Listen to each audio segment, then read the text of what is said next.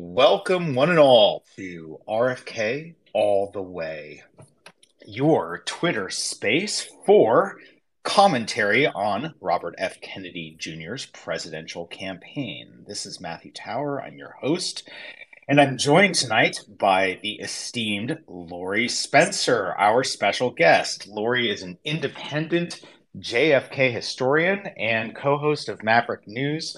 Lori, introduce yourself a little bit, please, and then we'll jump into the space. Sure. Hi, Matthew. Hi, everybody. Lori Spencer here, all the way with RFK. I'm in. Let's do this.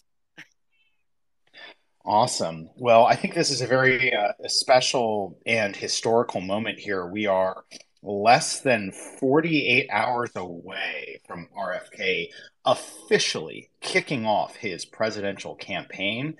His launch event is here in Boston, very historic location, of course, happening Wednesday at, I believe, 10 a.m. I will actually be there.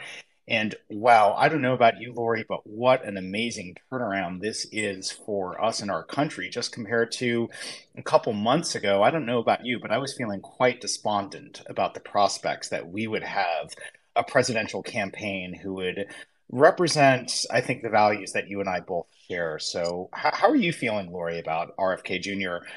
Jumping into the race? And maybe you could say a brief word about your past, having tried to draft him, in fact, in a Yeah. previous lifetime. Yeah, it was a lifetime ago. It was 15 years ago, actually.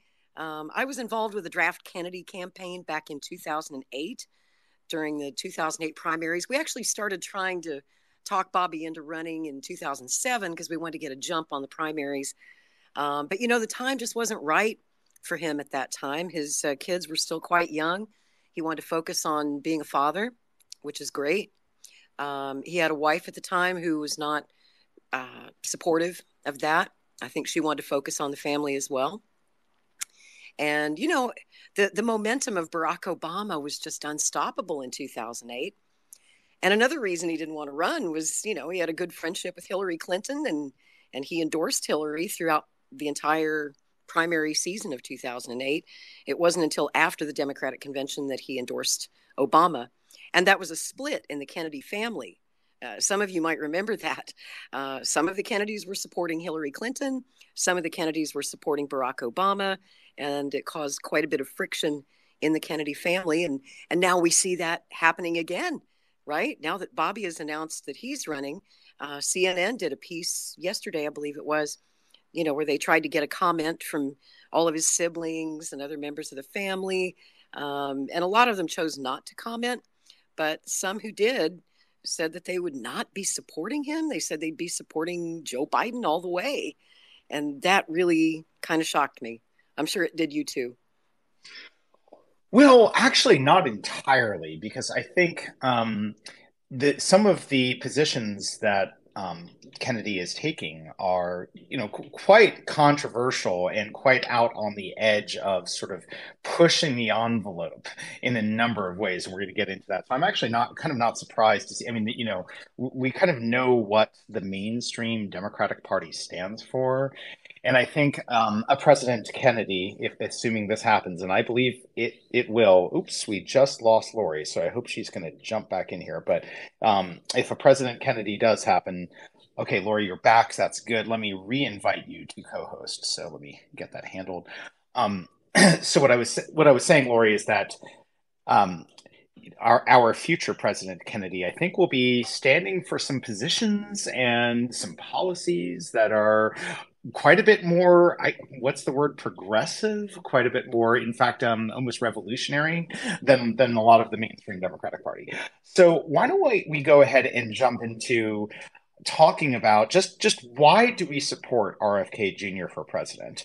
And I know you have, if I remember correctly, four reasons, and in a moment I'm going to ask you to enumerate those four, but I'll just briefly share my big one, which I think is summarized by what I recall RFK Jr. said recently in an interview, which is something to the effect of, we cannot have an imperium abroad and a democracy at home. Those two things are not compatible, actually. So, and you've also seen that he's talking about kind of restoring American democracy. So I think having a nation that truly does work for and stand for peace, as both his uncle and his father modeled during their time in office.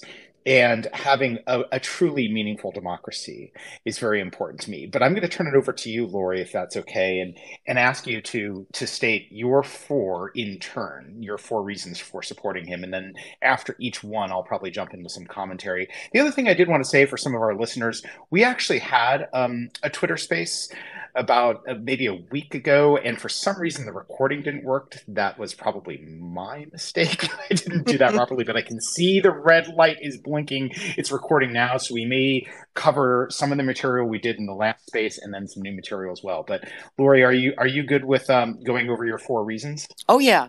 Well, there are Please. so many reasons that I support Bobby and have supported Bobby for 15 years.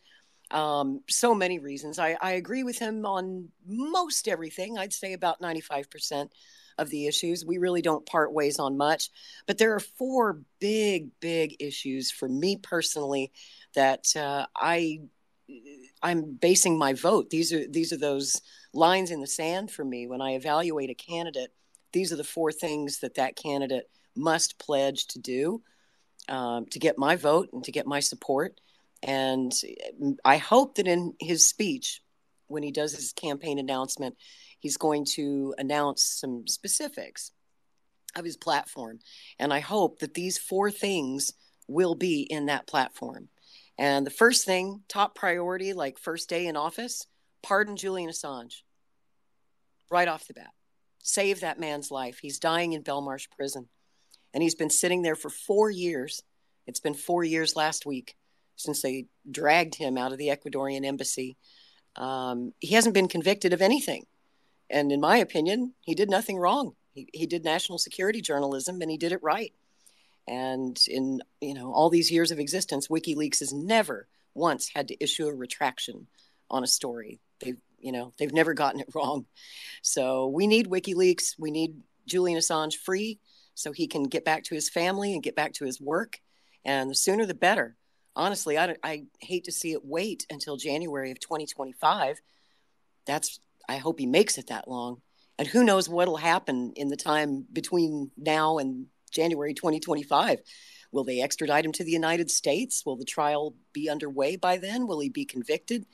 But as president, he would have the power to issue a preemptive pardon. And presidents do that all the time. Before someone is actually convicted of any crime, you can put a stop to it right then and there just by issuing a preemptive pardon. And he could let Assange go immediately. Lori, if I may jump in here on this, just a couple of things, and I'm going to hand the ball back to you.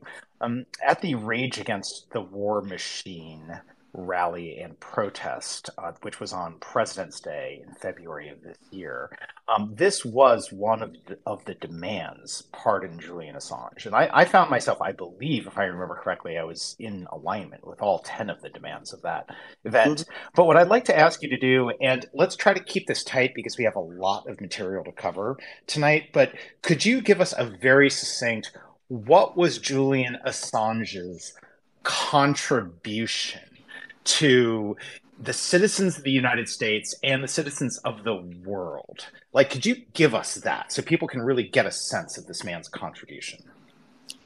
He told us things that our government would never tell us. He showed us the documents, the secrets, the things they won't declassify, the things that, again, that gets into some of my other points for the Kennedy campaign, but declassification of documents is so important. There's so much overclassification. There's so much secrecy in our government.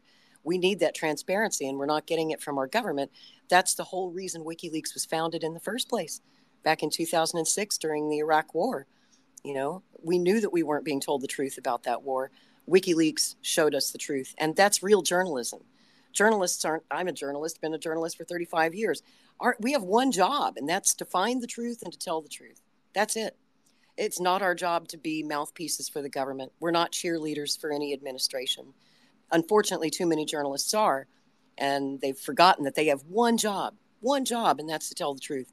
Julian Assange is one of the only journalists in the world today who does that job and does it right. And think of all we wouldn't know about the war in Iraq. Think of all we wouldn't know about what the Clinton campaign was up to in 2016. What about Vault 7 and what the CIA is up to with some of their hacking tools? So there's so much that we wouldn't know if it wasn't for WikiLeaks. We all owe Julian a great debt of gratitude, and he deserves a pardon and a Presidential Medal of Freedom. Beautifully said. And you're much more of an expert on this topic and on Julian than I am, but I'd just like to chime in with a couple of thoughts. When you watch a video like Collateral Murder, which he published and just depicts, to my understanding, the U.S. military mass murdering in cold blood Iraqi civilians. What we are seeing is like an extreme war crime. So there's this terrible, tragic irony that it's very much a metaphorical shoot the messenger here, where Julian and let's be clear, to my understanding, it's not as if Julian was on the inside himself. It wasn't that he worked for the US government and leaked something. Something was leaked to him and he published it. And then he became a targeted messenger, a targeted journalist, showing the world this war crime when the war criminals themselves walk free. And you have people like George W. Bush being celebrated and feted and being sort of publicly almost exonerated and redeemed, at least in a certain portion of the American public's imagination. And there's never been any accountability of any kind for these kinds of war crimes. So that's Right. the tragic sort of irony and contrast between the one who is exposing the war crimes, the one who is saying the emperor wears no clothes, and then essentially he is scapegoated, right? And the only ones who ever go to prison or get prosecuted are the ones who expose the war crimes. Right. Chelsea Manning was sentenced to 35 years for leaking those documents to WikiLeaks, served 7 years of that before President Obama commuted Manning's sentence, and still Manning does not have a full pardon. So Right. I know that's kind of an extra ask, but I hope that Bobby will go ahead and, take that commutation from Chelsea Manning and go ahead and make a full presidential pardon out of it. And I also hope that RFK will pardon Edward Snowden while he's at it. Absolutely. I mean, I would love to see a moment where the three of them are not just pardoned, but awarded presidential medals of freedom. Because fundamentally, our nation is made stronger, not weaker, by whistleblowers, by those who either leak or publish those leaks. Because the true question here is, when the leak happens, what is it? What's the context of it? What is it about? And in these cases, it's whistleblowing and leaking related to government acts of immorality and criminality. And how does government immorality and criminality get stopped? It gets stopped when people find out about it, because without the information, there's no way for the public to hold the government accountable in any way, in a democracy or in a pseudo democracy, which is unfortunately, I think, kind of what we live in today. And I'm going to get back to that point. But Lori, unless there's anything else to say about Julian, since we have a lot to cover, do you want to move on to point two? Yes. While you're talking about holding them accountable, and I believe that Bobby's the guy who will hold them accountable. I don't believe that any other candidate who's a declared candidate in this race, including Donald Trump, will hold certain government officials accountable for their crimes. And that leads me to my next point, which is prosecuting Dr. Fauci, prosecuting Bill Gates, prosecuting all of their cronies who were involved in the COVID pandemic and the creation of vaccines and forcing people to take vaccines that were untested, unproven, unknown, putting their health potentially at risk. Now we know how many people, we don't even know the true numbers of how many people have had adverse reactions or even died from taking those vaccines. And then we need to get down to the bottom of where the heck did COVID come from in the first place? It's been 3 years and nobody seems to have an answer for us. All of the intelligence communities have looked into it, they've researched it, and they just can't seem to make up their minds where this virus came from. By now we should know. And even the CIA recently said they were still undecided about the origins of COVID. Now, shouldn't that give you pause after 3 years? I mean, if they're still undecided after 3 years, the CIA is either lying or they suck at their jobs if they can't figure this thing out in 3 years' time. We have to get to the bottom of it. We have to hold these people accountable. I don't believe Donald Trump will ever do that. Donald Trump never fired Anthony Fauci. He never fired Francis Collins. He didn't really drain that swamp over there at NIH. I believe that obviously Bobby Kennedy is the guy to do that. Lori, it would seem that Bobby Kennedy would uniquely be the person to do that if what you're saying is accurate. I do want to provide a little asterisk on my end, which is that I have not gone down this particular rabbit hole the way I have other rabbit holes that I'm going to get to my particular set of rabbit holes in a little bit. But have you read his book? Have you read yeah, the book? I was actually just starting to listen to the audiobook of Great. the real Dr. Fauci, the real Anthony Fauci. Have you seen sorry to interrupt, have you seen the documentary film? I have not yet. I have not yet. So, but I did want to say a couple of things about this. One is I have been following this story for quite some time about the origins of the pandemic and the possibility that it was a lab leak. And I always believed it was a lab leak from day one. Like, I never bought the story that this was of a zoonotic origin. I mean, basically, I think Jon Stewart perfectly captured my feelings when he kind of went on his hilarious yet all too serious sort of ranty diatribe, when he made, and I think he really punctuated it when he said, if there was an outbreak of chocolatey goodness in Hershey, Pennsylvania, you might go look at the chocolate factory, and if there is a lab, right, if there is a lab in Wuhan that is not just researching coronaviruses, but is researching coronaviruses that have been funded through, intentionally through a gain of function research program, then you might want to look there for the origin of the pandemic, as opposed to the wet market alleged wet market that is 5 miles away. I mean, I'm not saying the wet market was alleged to be a wet market. I believe it was a real such thing, but to allege that that's where the virus started just doesn't really make sense. It doesn't add up, right? And this is just from a common sense standpoint. This is not doing an extreme amount of research and analysis. There are certain moments when you can just use common sense to see through the smokescreen, and you can just tell what's really going on, right? It's like when George W. Bush started talking to the country after 9/11, he started saying these preposterous things like they attacked us because they hate our freedoms. It's like, that doesn't entirely add up now, does it? And then you start looking into it. Well, this is one of the most, I think, obvious situations we've ever had as Americans, where we can just use our common sense to understand that this virus must, or most almost like high likelihood would have come from the coronavirus bioweapon research lab a few miles away from the wet market. And if that's true, and you have this chain of funding that passes through Peter Daszak, the EcoHealth Alliance, and Anthony Fauci, that alone is an enormous amount of liability. And the last thing I wanted to say before I toss it back to you, Lori, is that accountability must be preceded, in my opinion, with the truth. And, if you look at the South African model of how society healed itself post-apartheid, the Truth and Reconciliation Commission was an amazing thing. And it sort of, the deal was, we are going to suspend retribution. We are not going to take retribution against the people who have done these crimes if they tell the truth about it. And if you watch the films about the Truth and Reconciliation Commission in South Africa, it was very, very powerful. So I don't know. I'm not certainly in a position to say what the penalties should or should not be for Dr. Fauci. What I will say for certainty is that we must have the truth in this and a whole lot of other areas. So I'll toss it back to you on this topic, and then we'll go on to number 3. Thank you. I just want to say one more thing about that. I want more than truth and reconciliation. I want compensation for the victims.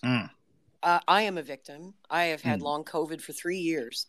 I got COVID-19 before it even had a name back in January of 2020, before they had a test for it, before they had any treatments for it. Back then, if you went to the hospital like I did when you couldn't breathe, they didn't know what to do with you. I mean, they didn't even know to put us on ventilators. I'm glad they didn't put me on a ventilator. I probably would have died. But, they prescribed antibiotics and steroids and, an inhaler and told you to go home and rest. And they had no idea how to treat COVID back then. So I'm one of those people who never really fully recovered from that bout of COVID. And now I've got all kinds of weird health problems that I never had before. And people who have long COVID, our symptoms match almost exactly people who are vaccine injured. Science hasn't quite figured out why that is, but it's noted that we have the same symptoms, a lot of the same symptoms. Every case is different. But at any rate, our lives have been destroyed. We've been destroyed financially. We've been destroyed physically. Our lives will never be the same. Our bodies will probably never fully recover. And if it's true that the United States government cooked up this virus in a lab, they need to compensate each and every one of us. They need to at least give us Medicare for life so that we can get the ongoing health care we need, because the cost of that health care is killing us out of pocket. And a lot of insurers won't cover it. It's interesting you mention, healthcare for life when fundamentally all Americans, at least from my perspective, should have the kind of socialized medicine that is available in every other country that is a peer to the United States, and even countries that are nowhere near as rich or developed as the United States.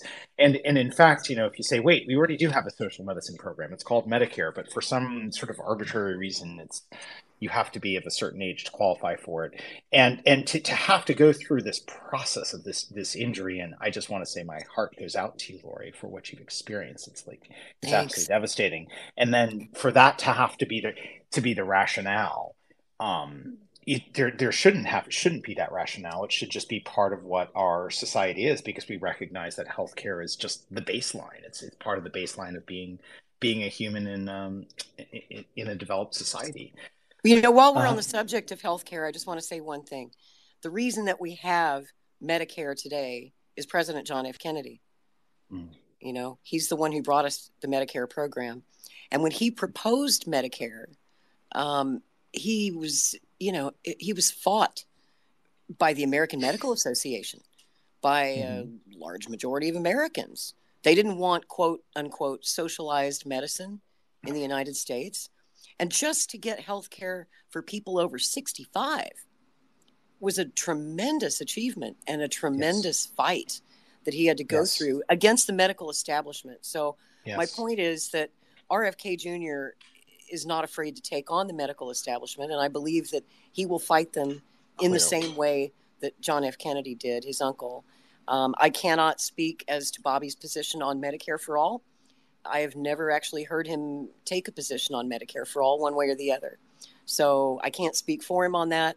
I'm sure he will be asked and he will clarify his position. But I would think, just based on what I know of Bobby and his family, that he would support Medicare for all. And if Congress passed it, he would do the thing that, Joe Biden said, if Medicare for all passed Congress and it came to his desk, he would veto it. Joe Biden told you that. He made no bones about that. So that's part of the reason why Congress has no will to pass Medicare for all, because they know that President Biden will veto it. We need to put a president in the White House who will not veto it, because all the polls show that a majority of the people at this point in the United States, some 70% or better, support Medicare for all. And I think that Bobby's listening to us, and his uncle Ted Kennedy was, always, he was a 50-year advocate of single payer. He wanted universal health care for Americans. Right. Unfortunately, he didn't get it in his lifetime. All we got was Obamacare, which is not single payer, as we all know. Well, I also think that there is a bit of a disjuncture or fracture between how Americans kind of perceive the political process and what the abilities and limitations are of the president versus what's actually possible when you have a president with an extraordinarily strong drive and will to achieve something. So here's what I mean by that. You will often kind of have this sort of passive aggressive finger pointing going on where you'll have, some member of Congress or senator saying, well, I'm not going to push Medicare for all because it's not going to pass anyway. We've already been told that Biden will veto it. Or Biden will say, well, I'm not going to do this because the Congress wouldn't pass it. Well, all of that goes out the window when you have someone like a President Robert F. Kennedy Jr., who comes in and says, I am going to fight tooth and nail to achieve this. Come whatever. I will fight to get everyone on side to pass this. And then suddenly the whole dynamic is totally different. And I think it has been a really, really long time since we've had someone with that level of drive to truly achieve something.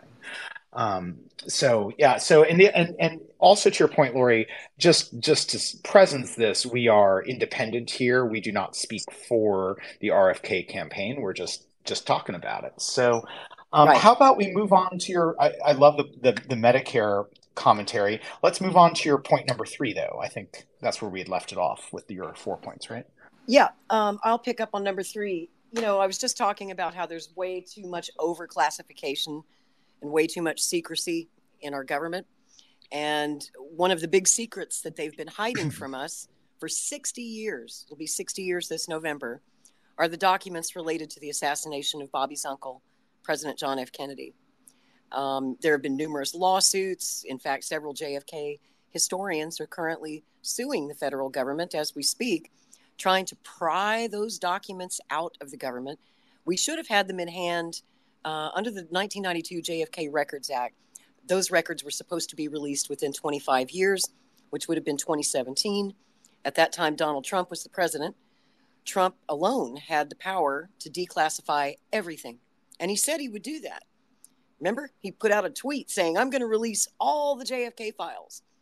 And then, like the next day, he got a visit from the FBI and the CIA, and they talked him out of it. They prevailed upon him to keep those documents secret.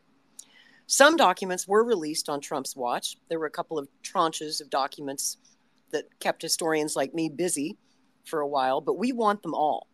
And those documents should have been in our hands 6 years ago. And the CIA is playing a game with those documents. And I should also mention, they're also playing games with documents that we are still owed under the 1998 Nazi War Crimes Disclosure Act. That's another one passed by Congress that, mandated the CIA to release, and the Pentagon and all government agencies, on CIA collaboration with actual Nazis after World War II. Those guys we brought to the United States and put into agencies like NASA and the CIA. And we've learned a lot from that, but there's still lots and lots of documents of the Nazi War Crimes Disclosure Act that still have not been released to the public. I would like to see him release those documents as well as all of the remaining JFK documents. And I'd like for him to do it immediately, like day one. I want to see that be a top priority. And I think it's safe to say that we can count on Bobby for that. I think that's going to be one of his top priorities. Again, I can't speak for him, but I think he's been really clear about his desire to get all of those documents out to the people so that we can find out for ourselves or make up our own minds with all the information that we have. Every person out there can make up their own minds. Now, accountability for whoever committed that crime, that's unlikely, because I think the true killers of President Kennedy are probably dead. And I don't believe that President Kennedy's killer was Lee Harvey Oswald. That's my personal opinion. All available evidence that I've studied in the last 40 years seems to point to the CIA, or shall we say independent contractors for the CIA. But the CIA basically is, in my mind, the culprit. And that's probably why they have some documents they don't want us to see. But the American people have the right to know. It's a matter of great public interest. And I don't believe that our country has been on the right track since November 22nd, 1963. I think we all felt that change, and our country has never been truly great again. I think a lot of people, myself included, kind of like Donald Trump back in 2016, not 1916, 2016, when he said he wanted to make America great again. I was hoping that he meant something along the lines of what President Kennedy was trying to do, but he let me down. He disappointed me, and that's why I'm not supporting him this time around. I didn't support him in 2020 either. So great, Lori. A couple thoughts on all of that. So first of all, speaking of the disclosure of crimes, I would like to recommend everyone in this audience, if you haven't read it already, pick up a copy of The Devil's Chessboard by Oh, David yes. Talbot, because this David book Talbot. is, I mean, if you want to understand what the CIA was up to in its formative years, so it's sort of like the CIA kind of transformed into this behemoth under the guidance of Alan Dulles. And the allegation in that book is that Alan Dulles was the ultimate sort of mover and master chess player behind JFK's assassination. And reading it, it's very hard for me to sort of, not having been there and not having read any primary sources on this, just reading the secondary sources, it's very hard for my common sense radar to sort of dispute this idea. And RFK Jr. himself has accused the CIA and has said the CIA was responsible for his uncle's assassination. So I think it's a very important book. I mean, I would go so far as to say that The Devil's Chessboard is a book that every American should read, because I think it would sort of give a kind of a true understanding of what our country is and how it became that way over the last 60 years, and how it got set up to be that. Everything ties back to Alan Dulles. If the CIA is the mafia, Alan Dulles was the godfather. Yes. And it ties into that Nazi War Crimes Disclosure Act that I was just Absolutely. talking about. When you read The Devil's Chessboard, it does a wonderful job of detailing how Alan Dulles snuck all of these Nazis that should have been prosecuted at Nuremberg and should have gone to prison for the rest of their lives, how he snuck them out of Germany and Ukraine, by the way, and brought a lot of those Nazi war criminals over to the United States, or got them into Canada, or got them into South America and Brazil. I mean, it all goes back to Alan Dulles. So not only did Alan Dulles bring those Nazis into our intelligence agencies, into our government, into our culture, but he also had his paws in the assassination of President Kennedy. That's my personal take on it, based on the evidence I have seen. And I want the rest of the evidence. I want whatever the CIA still has that they're still hiding from us and playing hide and go seek with. It's time for that to end. Well, clearly, our next president, Kennedy, would have every incentive in the world to bring some daylight and sunshine onto those records and to finally release them. So I think you would be very likely to get your wish when I think he's the only RFK one Jr. that we can trust. He's the only one that we can trust. And I think he would not be intimidated or bullied by the CIA the way the CIA has very likely been intimidating and bullying essentially every president. Since 1963. That's right. That's right. So should we? Oh, and I just wanted to say the other book I would recommend to go along, just as starter books on the JFK topic, would be JFK and the Unspeakable by James Douglas. And I think later I want to let you finish up your 4 points, and then I might make a historical connection there. But Lori, what would be your fourth point for ending the war? We've got to get out of this war in Ukraine. We've got to cut the funding. We've got to cut the flow of weaponry to Ukraine. And I can pretty much guarantee you, without America picking up most of the bill for this war and most of the responsibility, this war will be over real fast. Mm-hmm. We need to end it, and we need to just get our noses out of it. In my opinion, this is not America's war. This isn't America's business. This is a dispute, basically a border dispute between Ukraine and Russia. And it really doesn't concern us. And we are wasting billions and billions and billions of dollars that should be going to the American people on a war that can't be won, and that there's no reason for us to be involved in the first place. It's the same argument that I would have made about the Vietnam War had I been alive back in those years. And Iraq, Afghanistan, pretty much every war we've been involved in since was really none of our business, except arguably Afghanistan, because we were attacked on 9/11. That was an attack on our shores. And obviously somebody was going to pay for that. But all these other wars that we're involved in, especially this one's the most dangerous of all, because this one can escalate us to World War III. You know, Vietnam, Iraq, and Afghanistan, and Libya and Syria do not have nuclear weapons, but Russia does. China does. North Korea does. And here we are trying to pick a fight with everybody, it seems, right now. It seems as though the Biden administration is literally trying to start World War III and pushing other nuclear powers into backing them into corners, which is never a good thing to do with your adversary, especially if they have nuclear weapons. I mean, what are we doing here? We've got to end this war. And I believe, based on the statements I've heard Bobby make thus far, that he would agree with a lot of what I just said. I think that he feels it's not in America's best interest to be involved in this war at all. And I also hope, I haven't heard him speak on this topic, but I hope he'll get us out of NATO as well. Well, a few thoughts on that. Bobby recently tweeted almost kind of a mini essay in which he sort of tied together an indictment of the neoconservatives and their so-called Project for a New American Century. We may remember that was I can't remember if that was a think tank or a white paper or a mixture of the two things, but the Project for a New American Century was this concept about how basically the US was going to dominate the world, starting with a new Pearl Harbor, which would motivate the American populace to support these kind of wars abroad. And then, of course, 9/11 happened not long after the idea of a new Pearl Harbor was advanced by the Project for a New American Century. And Bobby talked about the kind of the neocon drive to sort of motivate and animate these wars, and the bankruptcy of that, and included his criticism of funding and arming this Ukraine proxy war, amongst other criticisms. But I wanted to just bring in a few points here, Lori. One is, let's start with a quick historical analogy.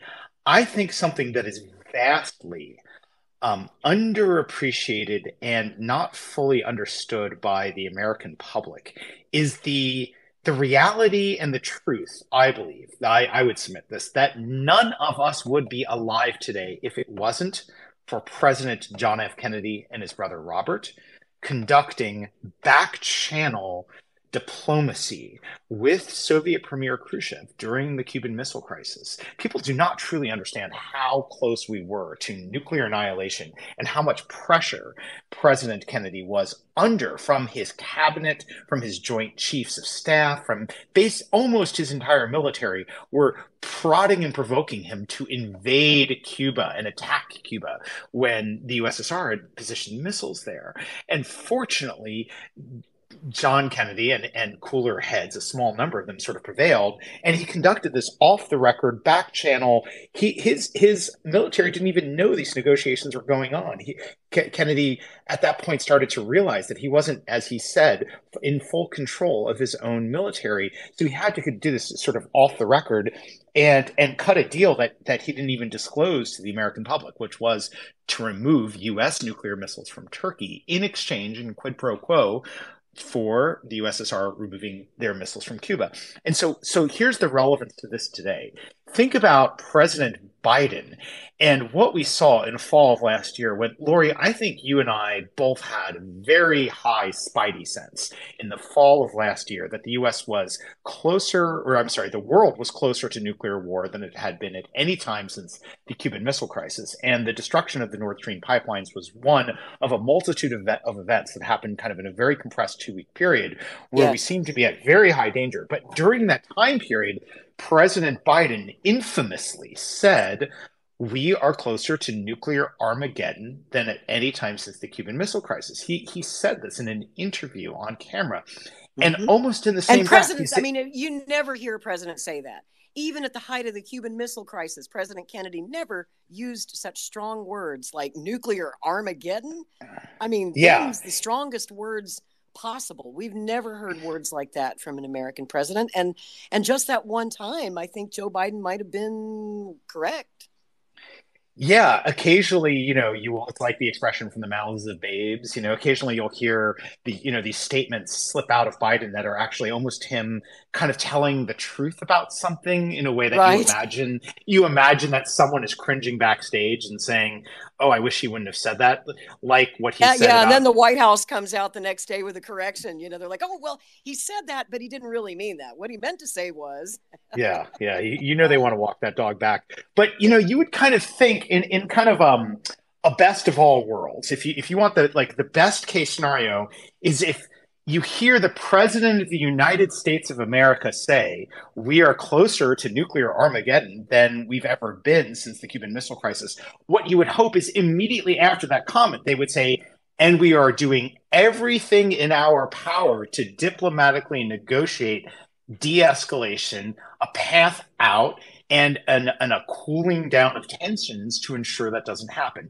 That would be the sort of statement that would be like, if you don't make that statement immediately after the nuclear Armageddon comment, you must be fired. You have no business being the leader of a nation that is nuclear armed. But he didn't say that. He said almost exactly the opposite of that. What he said was, I'm pretty sure in the same interview, or if not in the same interview, it was certainly very close to that interview. He said essentially two things. One, I'm not going to talk to President Putin directly. No, I will not be doing that, and I know that's not going to happen. And then he made this bizarre comment, which was nothing about Ukraine without Ukraine, which translates as, there will be no negotiation about the end of this war without the involvement of Ukraine, which, I mean, certainly, obviously, it goes without saying that Ukraine and its president must have a seat at the table. However, that does not preclude a nuclear armed nation from negotiating with another nuclear armed nation to ensure that those weapons are not used. I mean, this was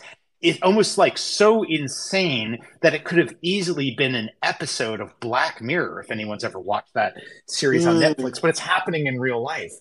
And then the other thing is that if the leak is to be believed, and I certainly have no reason to doubt this, there was a negotiation happening between the Ukrainian side and the Russian side in April of last year. So something like a month after the invasion, there was a negotiation, and I Right. believe it was being mediated by Turkey. And then the story is that the United States basically directed Boris Johnson, former Prime Minister of the UK, to go in and kind of scotch the negotiations and ensure that those negotiations did not proceed, with promises to President Zelensky that, I don't know, I believe that the promise from, again, this is all what we've heard. I don't know for sure, but what I've heard is that some sort of assurance was given to President Zelensky that he would get more if he stayed at war, and he would get more territory or something if he stayed at war, as opposed to negotiating with Russia. Now, and then you connected and, okay, well, what's really going on here? What's really going on when you have the president of the United States refusing to negotiate with Putin, in direct contrast with how JFK handled the missile crisis, which, by the way, did involve a third party. It involved Cuba, but ultimately it was about the U.S. and USSR in terms of them being the superpowers. That's kind of like, there's an Yeah, it's analogy here. important to There's point that out that Castro was unfortunately excluded from those negotiations. That was just Kennedy and Khrushchev who negotiated the end of the missile crisis. Castro, and he was mad about it, but he was what left out of that. Well, he certainly got something out of it, because part of the negotiations were that President Kennedy pledged that the United States would not invade Cuba, which was a very understandable Yes. concern of Castro's after the Bay of Pigs.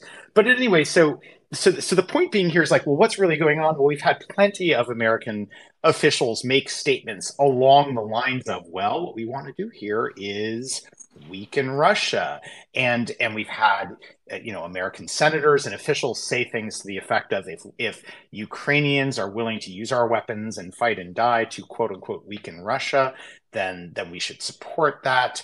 And of course, even before the invasion, we had numerous U.S. officials, including Victoria Nuland and Senator Ted Cruz, and of course President Biden himself, before the invasion, threatened to quote unquote put an end to the Nord Stream pipeline.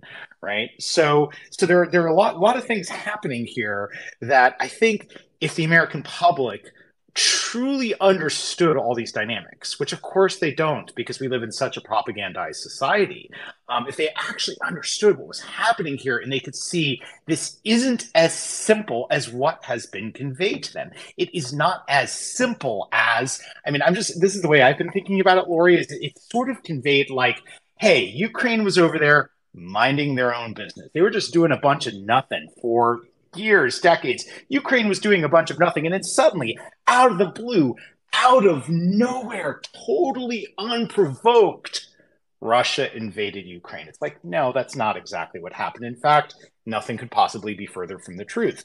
Mm-hmm. This, from my perspective at least studying history and taking a moment to look at this, as opposed to being unprovoked, this was one of the most preposterously, overtly over provoked conflicts you could imagine. It's, metaphorically, the United States has been punching the bear in the nose over and over again with NATO expansion. After the United States promised not to expand NATO, the United States kept on expanding NATO. And I don't know about you, Lori, but one of the things I find is that it seems that there's almost this inability among some Americans, I think, to empathize with the other side. And this is so, so important. And it is something that President Kennedy and his brother did so well and so effectively. And when you read JFK and the Unspeakable by James Douglas, you find out that President Kennedy was like on a personal mission to understand and empathize with Premier Khrushchev so that the two of them could prevent the ultimate atrocity, nuclear war, by having a human relationship.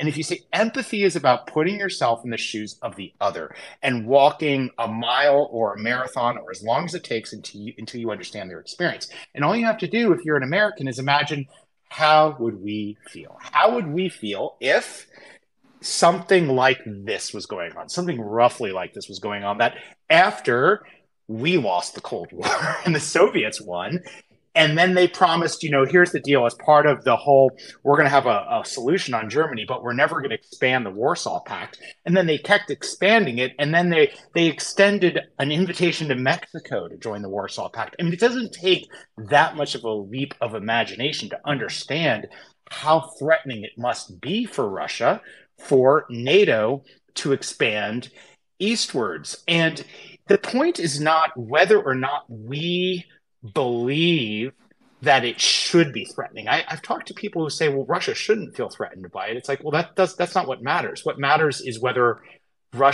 especially the Russian leadership, right, the Russian elites and President Putin himself and his generals and whoever else is sort of influential in the top ranks, do they feel threatened? Do they feel threatened, yes or no? If the answer is yes, then you start to understand some of what's going on here. And I think I'm going on for a while here, Lori, but I'll try to wrap it up and give it back to you. My last thing I wanted to say is I think that the Ukraine situation, it's so multifaceted. It's like three things simultaneously. I think it is simultaneously, okay, a civil war and a civil war inside Ukraine and a border dispute between Russia and Ukraine. And on top of all that, it is a U.S. covert proxy war against Russia. And all three of those things are happening simultaneously. And it's hard to see those three things and the way those three things intersect without spending some real significant time picking it apart. But Lori, I want to bounce it back to you for a moment on this topic. And yeah, I just had a couple of thoughts to add to that. This is a war that, as many people who study the history of U.S.-Russia relations understand, has been going on for more than 100 years.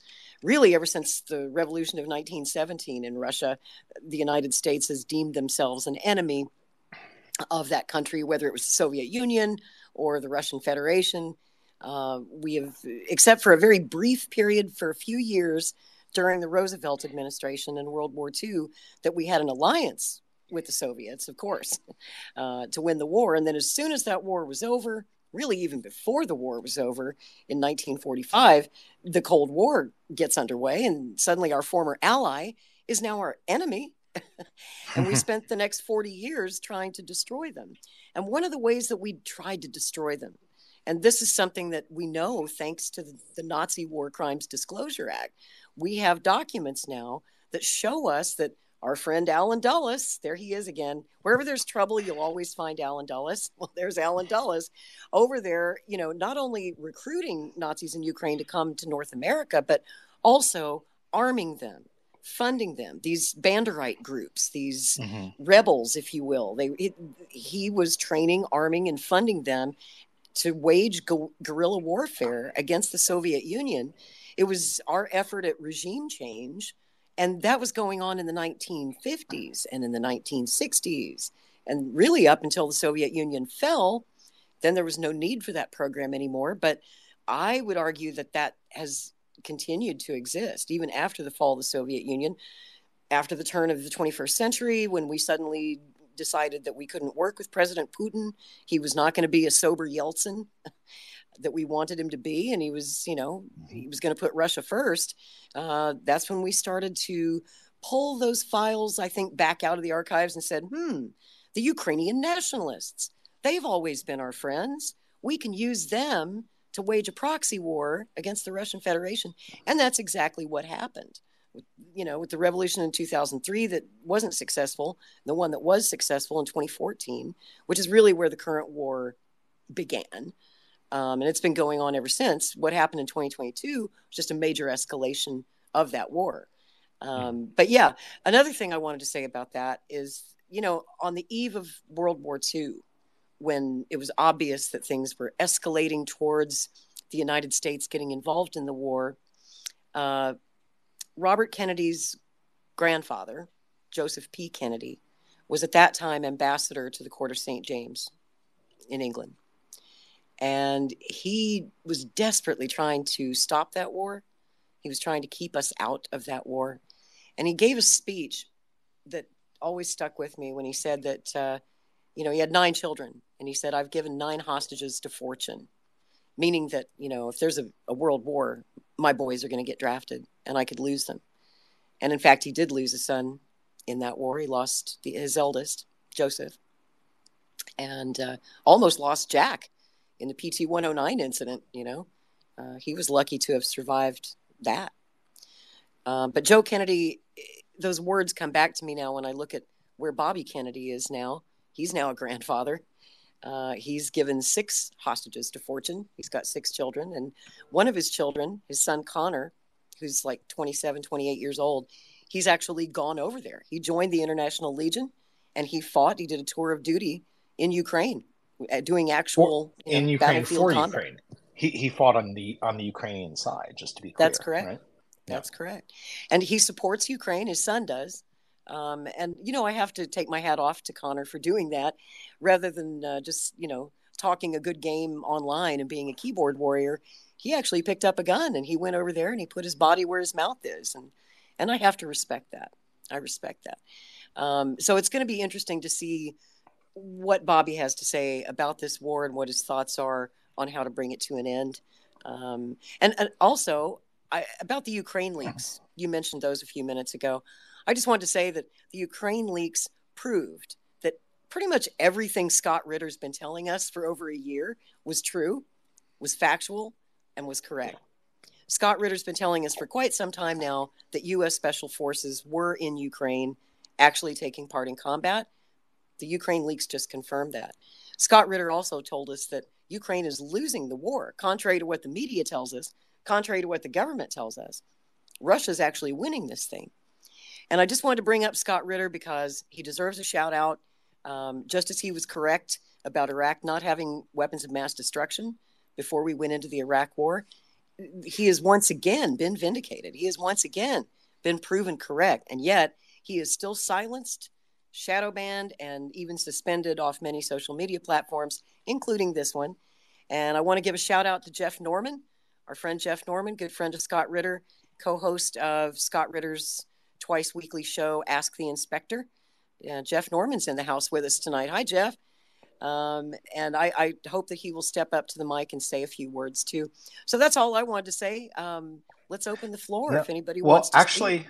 Actually, Lori, I had a few things I wanted to say ahead. before we do some guest speakers. So, just coming back to you had mentioned the Scott, and the weapons of mass destruction lie, right? Like there's certain lies that are so big and powerful and all-consuming, and they get repeated over and over and over, nefariously and intentionally by people in power to sort of almost hypnotize and put into a trance the American people to support a certain agenda. In other words, if you tell the American people over and over again, Saddam has links to Al Qaeda. Saddam is trying to obtain significant quantities of uranium from Africa in order to build nuclear weapons. Like all of these things. Oh, and don't forget the anthrax. And the anthrax, which RFK Jr. has revealed that came from the CIA. That actually the CIA had taken over a bioweapons lab and at least this is his allegation. I can't prove whether it's true or not, but I have no reason to disbelieve our presidential candidate here. I mean, and I'm paraphrasing what I remember hearing him say in a recent interview where he said, if you go back to sort of post 9/11, there were these envelopes containing anthrax that were sent to certain members of Congress who were the ones who were opposing the Patriot Act, and that if you did the detective work, you would find out that the anthrax apparently came from the CIA, who had taken over a bioweapons lab that had, I believe, if I'm remembering this correctly, had been shut down actually as far back as I believe the Nixon administration. So anyway, let me just finish this train of thought here about the lies. So you get these lies that are told big enough and intensely enough, about Saddam being a threat to the American people. You get, you go back to the Vietnam War with the Gulf of Tonkin incident and the lie that we were attacked there. And so here, the lie that is being said over and over again is just that word unprovoked. It's punched again and again and again, unprovoked, unprovoked, unprovoked, which then feeds into the everybody who is opposed to the United States is the next reincarnation of Hitler. And I'm old enough to remember when the first George Bush said that Saddam Hussein was worse than Adolf Hitler. I remember him saying that, and I looked it up, and there it was. If you Google the expression worse than Adolf Hitler, Saddam Hussein, George Bush, you will find that article. Okay, so this idea You mean that President HW, his dad? Yes, the first one. George Bush, the first Yeah. George H.W. Bush during the first Gulf War in what year was that? I believe 1990, if I remember correctly. It was 1991. 91, sorry, 91. So you go to 1991, you find that George H.W. Bush said that Saddam Hussein was worse than Adolf Hitler. You will find that quote. And so this, if you can convince the entire American public that Russia had zero justification, it was entirely unprovoked, right? Then you can cast President Putin as a Hitlerian nemesis who is bent on conquest. And you don't have to mention anything about all of the ways that the United States did provoke this by expanding NATO and by getting itself involved in the 2014 coup, right? Right. And none of that is to say that what Putin did was right here. It's not to say that what Russia did was right. It's just to say that the word unprovoked is a complete and total fallacious lie. It is as big of a lie as you could possibly tell about this situation. But once you tell that lie and you get everyone on board with it, and you've got your Operation Mockingbird lined up, you've got all the media repeating it over and over, the public becomes almost in a trance, right? And will just kind of keep supporting what's going on. So that's the first thing I would say. But then let's bring it back to RFK Jr. So fundamentally speaking, the ultimate goal here is not to assign blame. At the end of the day, if you actually want a ceasefire and you want a durable peace agreement, you don't get that by proving in the court of public opinion or anywhere else who is at fault. What you do is you find a way to come up with a resolution to the conflict that meets the needs of the parties while having maybe the parties having to let go of certain dreams of theirs, right? But you have to find a path forward that says this is an acceptable path forward. That's how you get to peace, not by figuring out who is at fault. And I think we have a model here. We have a model for how the first president, Kennedy, found a path forward with Premier Khrushchev. And I really believe that President Robert F. Kennedy Jr. would do that if he were president today, and I think he would do it immediately with President Putin, and I think I he think would so do it in a too. very, And we, and we I think need he, that. We desperately and, need a Potsdam conference. We need a Yalta conference. We need to get these or parties to or the even a table. back, or even just the kind of back channel that we had. I mean, sometimes peace is Even made that. through these very off the record, with clandestine diplomacy, even with citizens who are deployed. I mean, whatever it would take, I think you would find the graceful and artful way to do that. Um, so, and that just kind of connects in with what I want to say about the reason. And I think here's what I'm going to suggest we go do, Lori, is that we go to 9:50 Central Time, 10:50 East Coast time. If that's okay, I'll go a couple more minutes and then we'll bring up some speakers. What I wanted to Sure. just sort of weave together is, well, what is my number one reason for supporting RFK Jr. for president? I think it's this sort of the intersection between the following. Because it all ties together. None of what I'm about to say stands on its own. It's all interweaved together. It is the transformation of the United States as the bully, oppressor, and conqueror in on the global stage to a cooperator on the global stage. We must fundamentally be a cooperator on the global stage, okay?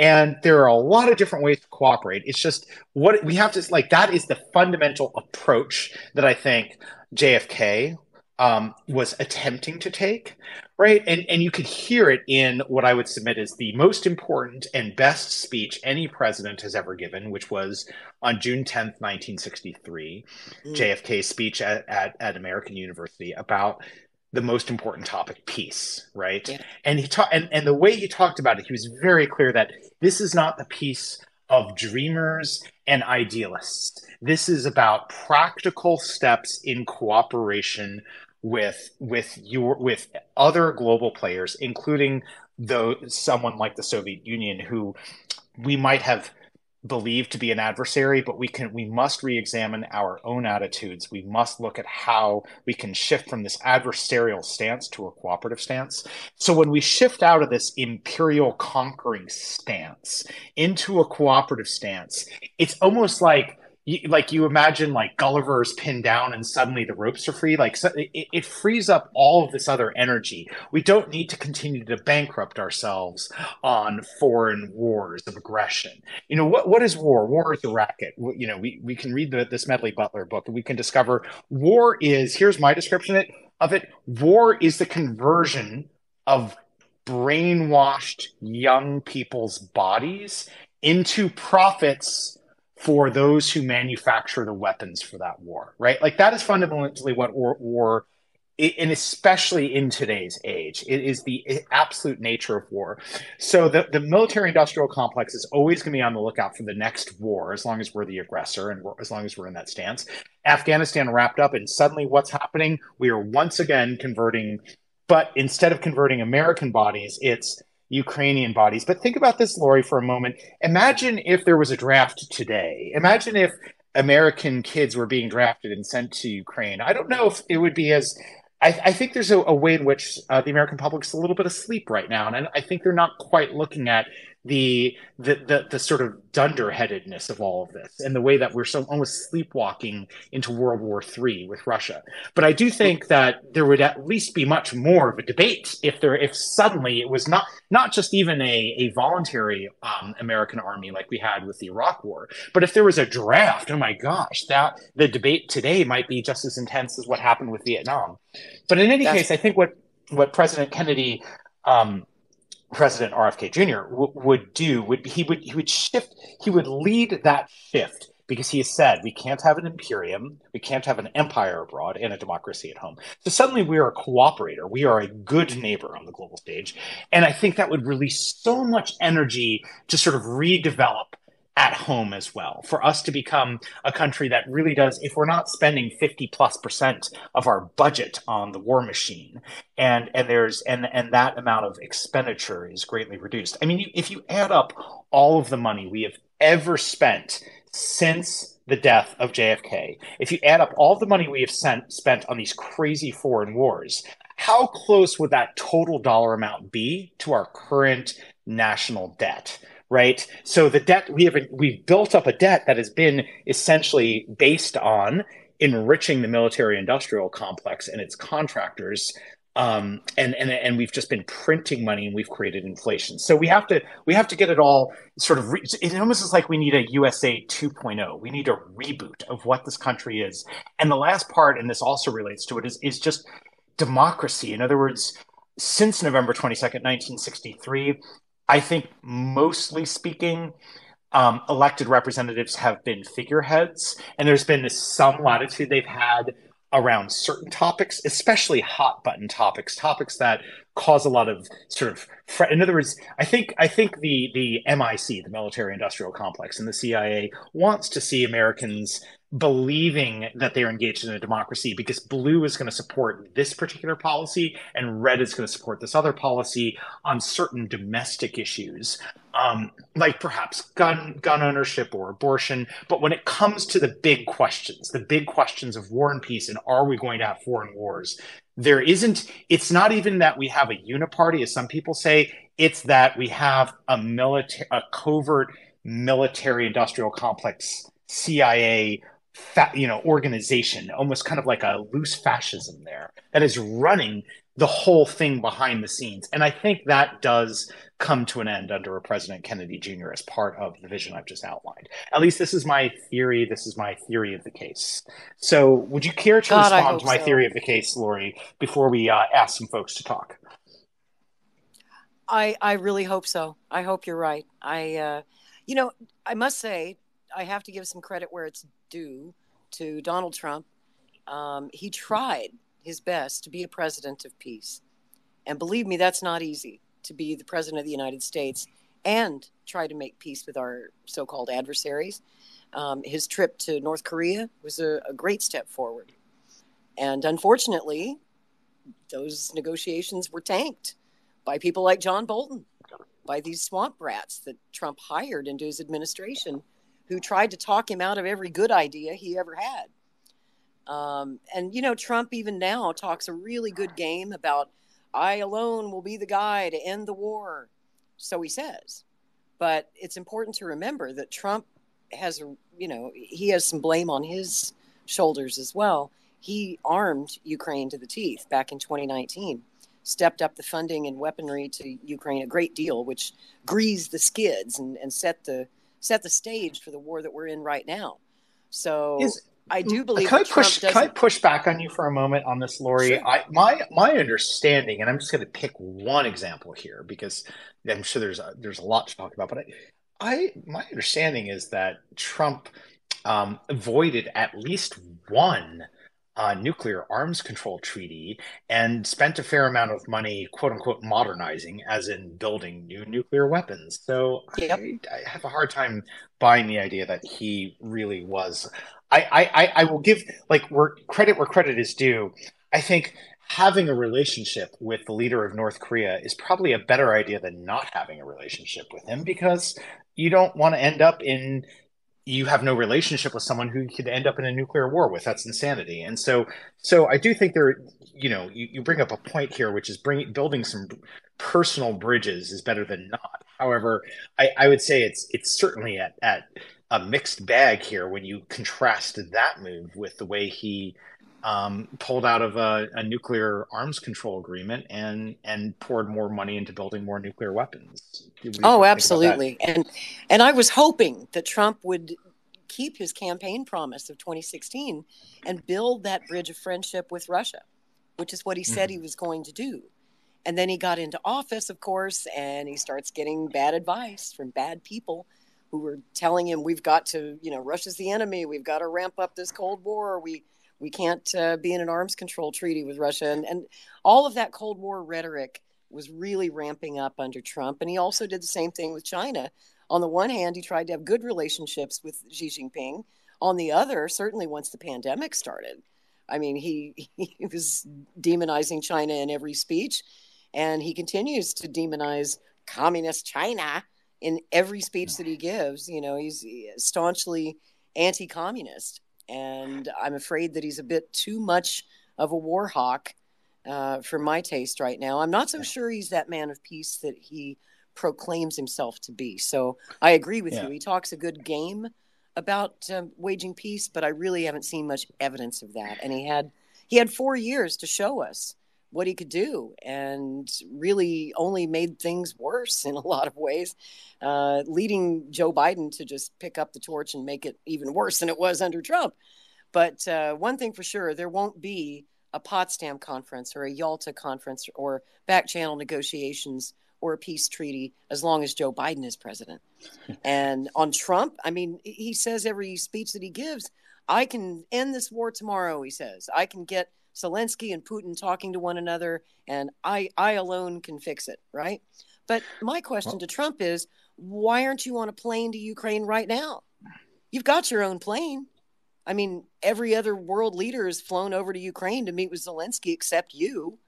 And you may not be the president at the moment, but even as a private citizen, as the former president, like Jimmy Carter did when he was trying to negotiate peace in the Middle East, why not go over there and be a diplomat? If that's what you say you're good at, show us.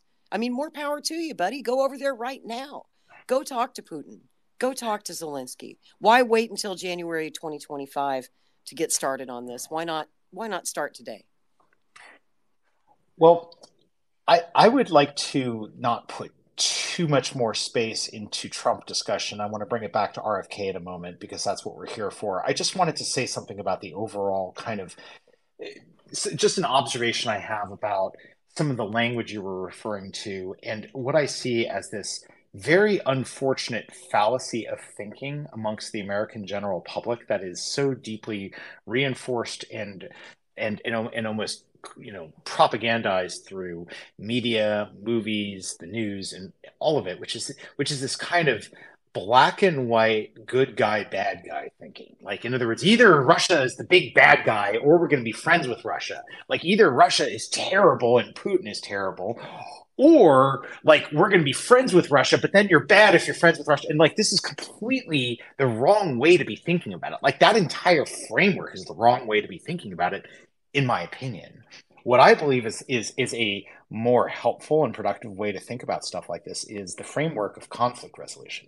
In other words, there's an institute that specializes in international conflict resolution that I very much admire, and one of their directors, her name is Susan Collin Marks. What she says over and over again is, violent conflict destroys everything. Right? Violent conflict destroys everything. So you look at a situation like what's happening with Russia and Ukraine and US and NATO, because we are very much part of that. We are, in fact, the United States is a co-belligerent in this situation. And then you say, all right, let's analyze this conflict. Let's look at what are the legitimate needs of all of the parties. And then you also kind of have to look at, well, what are the illegitimate needs of the parties? What are things some of the parties might be saying that they want here that really just like there's no backup to this. Like, I mean, if you were to say, our need, like if we were to say, okay, I want to give you an example. If the United States and or Ukraine were to say, the only acceptable outcome is Putin must not be in power, which, by the way, we have basically said, like at one point, President Biden said something to that effect, this man cannot remain in power, and then they tried to walk that back. Furthermore, Zelensky has said, that he will not negotiate with Russia unless Putin is no longer the president. Well, guess what? That's not a legitimate position for either us to have or Zelensky to have, because the United States does not get to choose who's in charge of Russia and has no basis and no right to make that any more than Russia has the right to decide who our leader is. And the same thing is true of Ukraine having that attitude towards Russia. It may be that Zelensky has all kinds of legitimate grievances here, but he doesn't get to determine who is in charge of Russia any more than he would want Russia to determine who's in charge of Ukraine, right? So you have to kind of sort out like what are the legitimate needs and look at it through a conflict analysis standpoint and then say what resolves this conflict. And I think very few Americans kind of have been exposed to the kind of education that would have them look at things through the lens of conflict resolution instead of good guy, bad guy. And I think our future President Kennedy would be able to look at it through the lens of conflict resolution, just like his uncle and his father did. So that's kind of what. Lori, did you want to say something else about that before I start inviting some folks up on the stage? Just one thing. I do want to remind people that Russia has an election coming up also in 2024. Their next presidential election is scheduled in March of 2024. So it's unclear when we talk about regime change whether Putin will win re-election in 2024 or if it'll be somebody else that the next president of the United States will have to be dealing with in this conflict. It may or may not be Vladimir Putin. There's about to be either a regime change or not, but they're going to have an election in March of Well, 2024. and I think something actually President Putin said is that Russia, from his standpoint anyway, I'm just repeating something he said. You can criticize it or not, but he said one of his beliefs is that countries should not interfere with the internal affairs of other countries, right? So, in other words, whoever Russia's leader is, and whoever that person is, however that's determined, and whether or not that is a sort of a fair process or not, is none of our business. It's not. It's not the United States. It's not up to the United States. And so we have to deal with the world as it is and with the leaders of countries as they are, essentially. So, anyway, I just want to wrap it up by my commentary just by saying I really do think that this is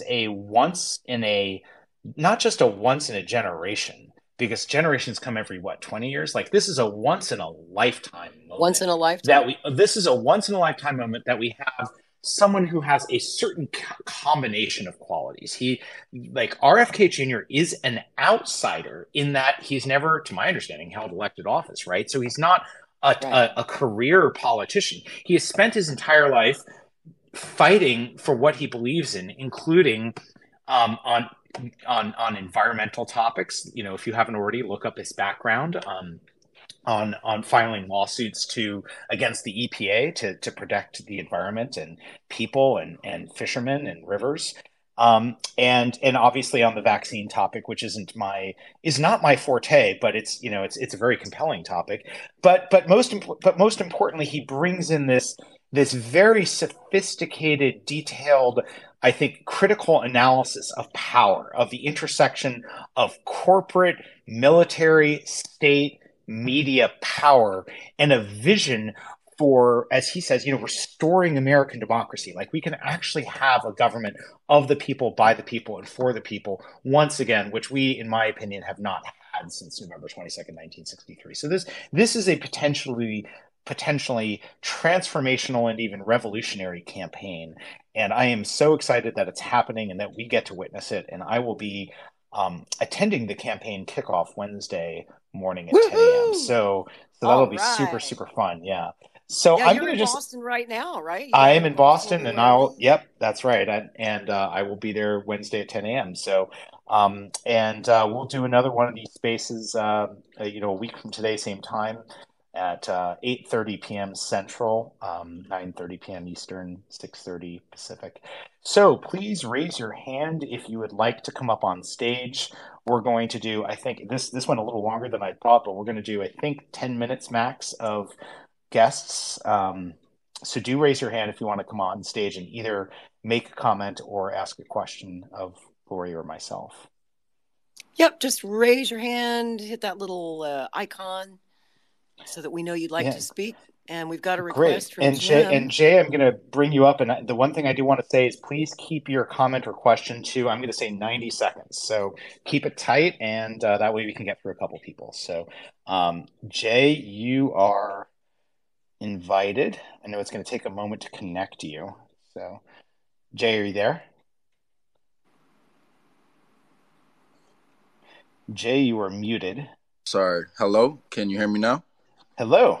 Yep. Loud and clear. Hey, good evening, everyone. So, first of all, thanks for putting this event together. I think that point you mentioned at the end about this being a really important moment in time is a really one that everyone should really harp on and consider, because the state of the economy is not the state of the economy is in a very worrisome spot right now. But that can be the catalyst for change. And I do believe that RFK is that change for a lot of the reasons you guys said.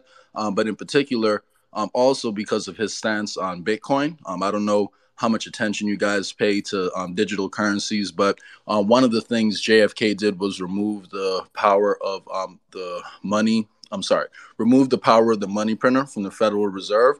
And Bitcoin is like a 21st century way of doing that. So I am excited about how RFK Jr. Does seem to be embarking on that same journey, because the central banks is one of the main ways that they are able to finance a lot of these wars. So, but overall, thanks for putting this together. I'm really excited about the campaign, and yeah, it was a great presentation you guys made. Well, thank you for that Thanks, Jay. comment, Jay. And I just wanted to piggyback on that for a moment.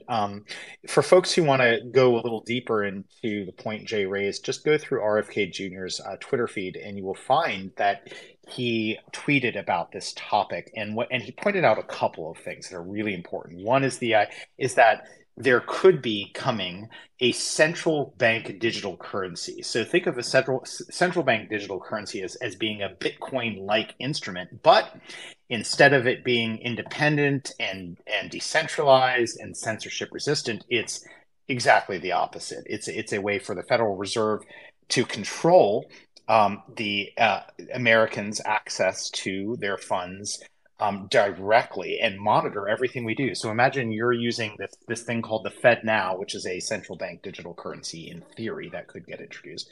And imagine you're using it and you spend $100 of it on something, but the moment you spend that, the government knows exactly what you just bought, where you were, what happened in that moment. And if you do anything the government does not like, maybe you're at a protest and they don't like that you were protesting there, they could violate your rights and shut off your access to your money. In theory, this is all in theory, right? But we want to be ahead of this. We want to be seeing that possibility before it happens. And I think RFK Jr.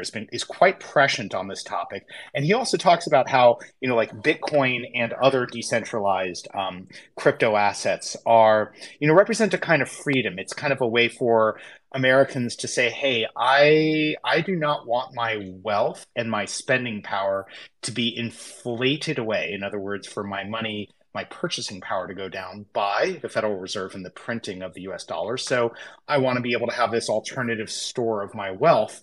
And RFK Jr.'s, I don't know if there's any other politician out there who has so forcefully commented on this. And this was just in one tweet, but it was such a thoughtful and well-constructed tweet. I encourage you to look it up on your own to gain a little more info. But Jay, that was great. I think John, are you our next speaker? John McCarthy? Hey, John. John, you're muted, but if you want to jump in, you are welcome to do so. Yes, hello. I just wanted to address what you were saying earlier about Trump tearing up all those arms control treaties, and really that has a lot more to do with the war that we're in right now than even all the provocations we did in Ukraine. Is the Russians feel very unsafe because we basically walked away from arms control, and I know Scott Ritter has been stressing a lot lately. Who he's been promoting JFK Jr.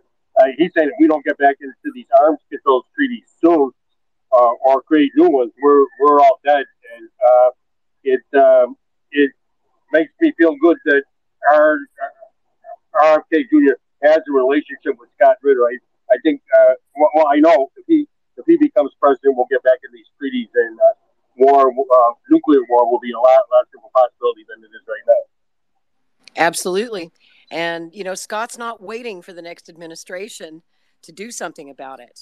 He is taking it on his own initiative to go to Russia personally. And he's trying to get his visa and his paperwork all ready right now. He's not waiting for 2025, which is what I've been hoping somebody would step up and do. So applause for Scott Ritter once again. And I hope that Bobby will make him our next Secretary of Defense. That would be awesome. that would be quite a moment. I mean, I read somewhere. I'm trying to remember who was the author of this, but the comment was like, there would be no greater or more profound redemptive arc in American public life in the last century than RFK Jr. becoming president, right? If you really think about what happened to his uncle, what happened to his father, and now we have this moment. And we talked about this in our initial Twitter space, Lori, but the sort of eerie alignment around the Democratic convention will be in Chicago of all places, which is where it was in Yeah. 1968, just after Junior's father was assassinated. Um, Isn't that but strange? I yeah, just got a so chill down my spine when you said right. that. But what a Yeah. redemptive arc. And then the other redemptive arc that relates to John's comment, which, to me, there would be nothing more poetically beautiful than um, RFK Jr. achieving his uncle's what was JFK's ultimate dream? In my opinion, his ultimate dream was the abolition of nuclear weapons. So to not just prevent, it's almost like we have Cuban Missile Crisis 2.0, much worse, happening right now in the form of this proxy war with Ukraine and Russia. And gosh, I do hope that gets resolved before January of 2025, because I don't know if we can wait that long. But when RFK Jr. comes into the White House, maybe he resolves that proxy war if it hasn't already been resolved. But to go to say, you know what, we need to change the course of history here. We need to get to a point where we have a global approach to peace and security and cooperation that includes the global abolition of nuclear weapons.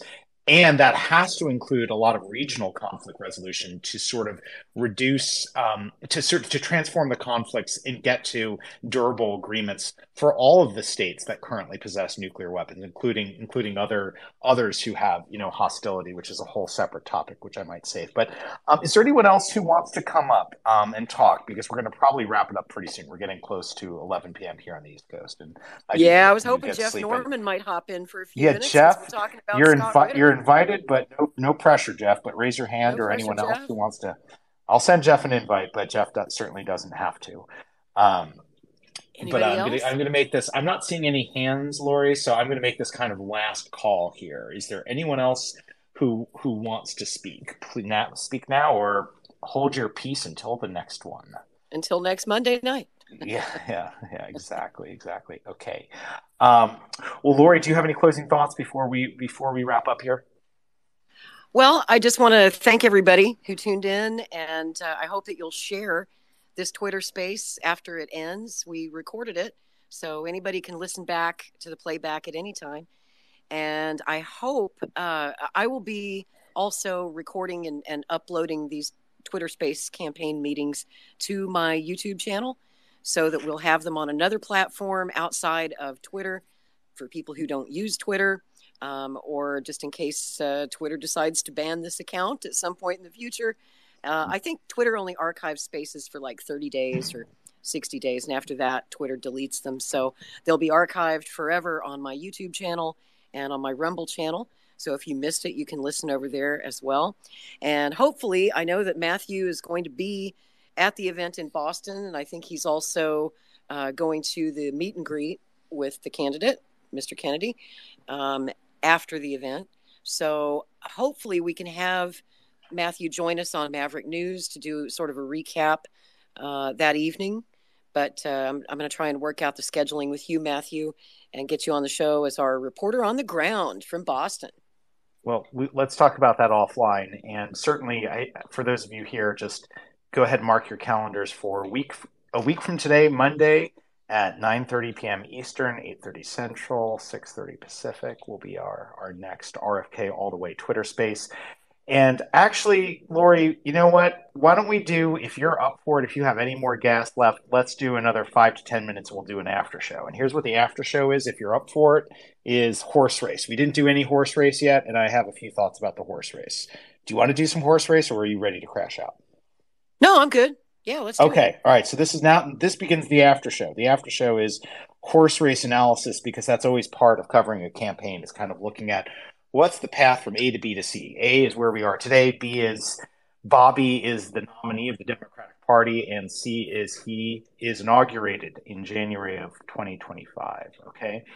So I'm going to lay out the horse race for you. It is a shockingly clear path to victory on all fronts. I mean, I can't even imagine a weaker, and I mean weaker politically, incumbent president than President Biden. It seems to me like the horse race situation is eerily similar to 1968, where you had LBJ, whose popularity was a mile wide and paper thin. He by 1968, boy, LBJ was in a lot of trouble, right?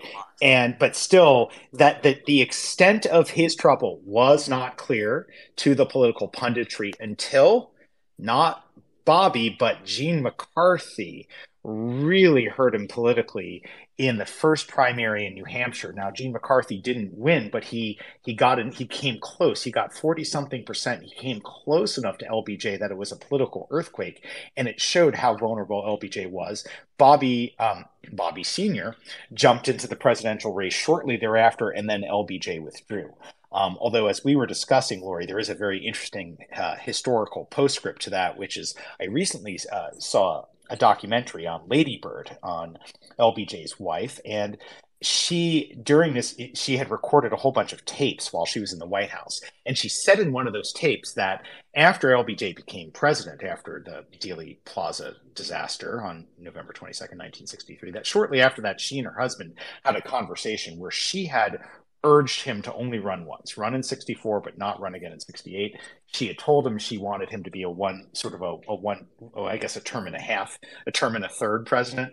So there was already this idea between the two of them, apparently, that he wouldn't run again in 68. But still, by 68, the Vietnam War was deeply unpopular, and he withdrew. So anyway, here's where that comes. I just wanted to add to that. I'm looking right now. I looked up President Johnson's approval ratings from late 67 going into early 68.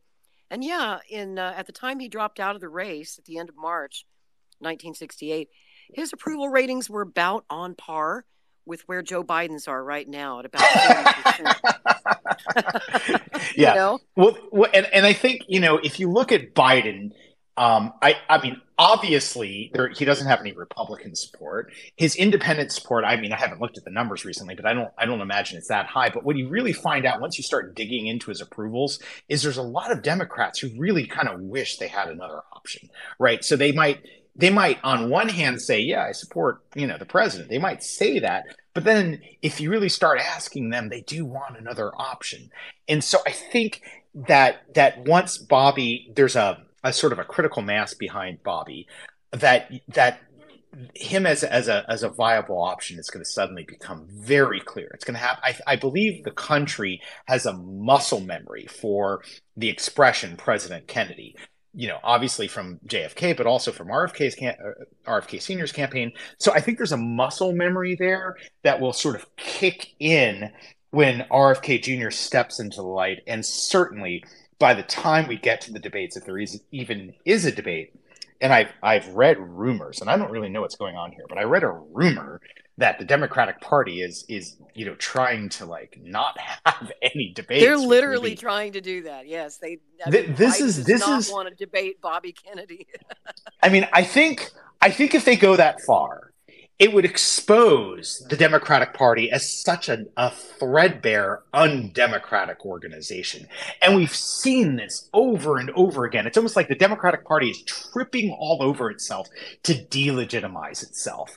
And it comes in all these sort of insidious ways with superdelegates who can sort of counteract the actual will of the people. It comes in situations where I remember seeing something where there was at least one state where Bernie won more votes than Hillary, but somehow Hillary ended up with more delegates than Bernie. It comes in, these leaks that we found out where, I guess the allegation was that Hillary had been given certain questions ahead of time, so she knew what was the questions that were going to be asked in the debate, but Bernie didn't know the questions. Donna Brazile confirmed that.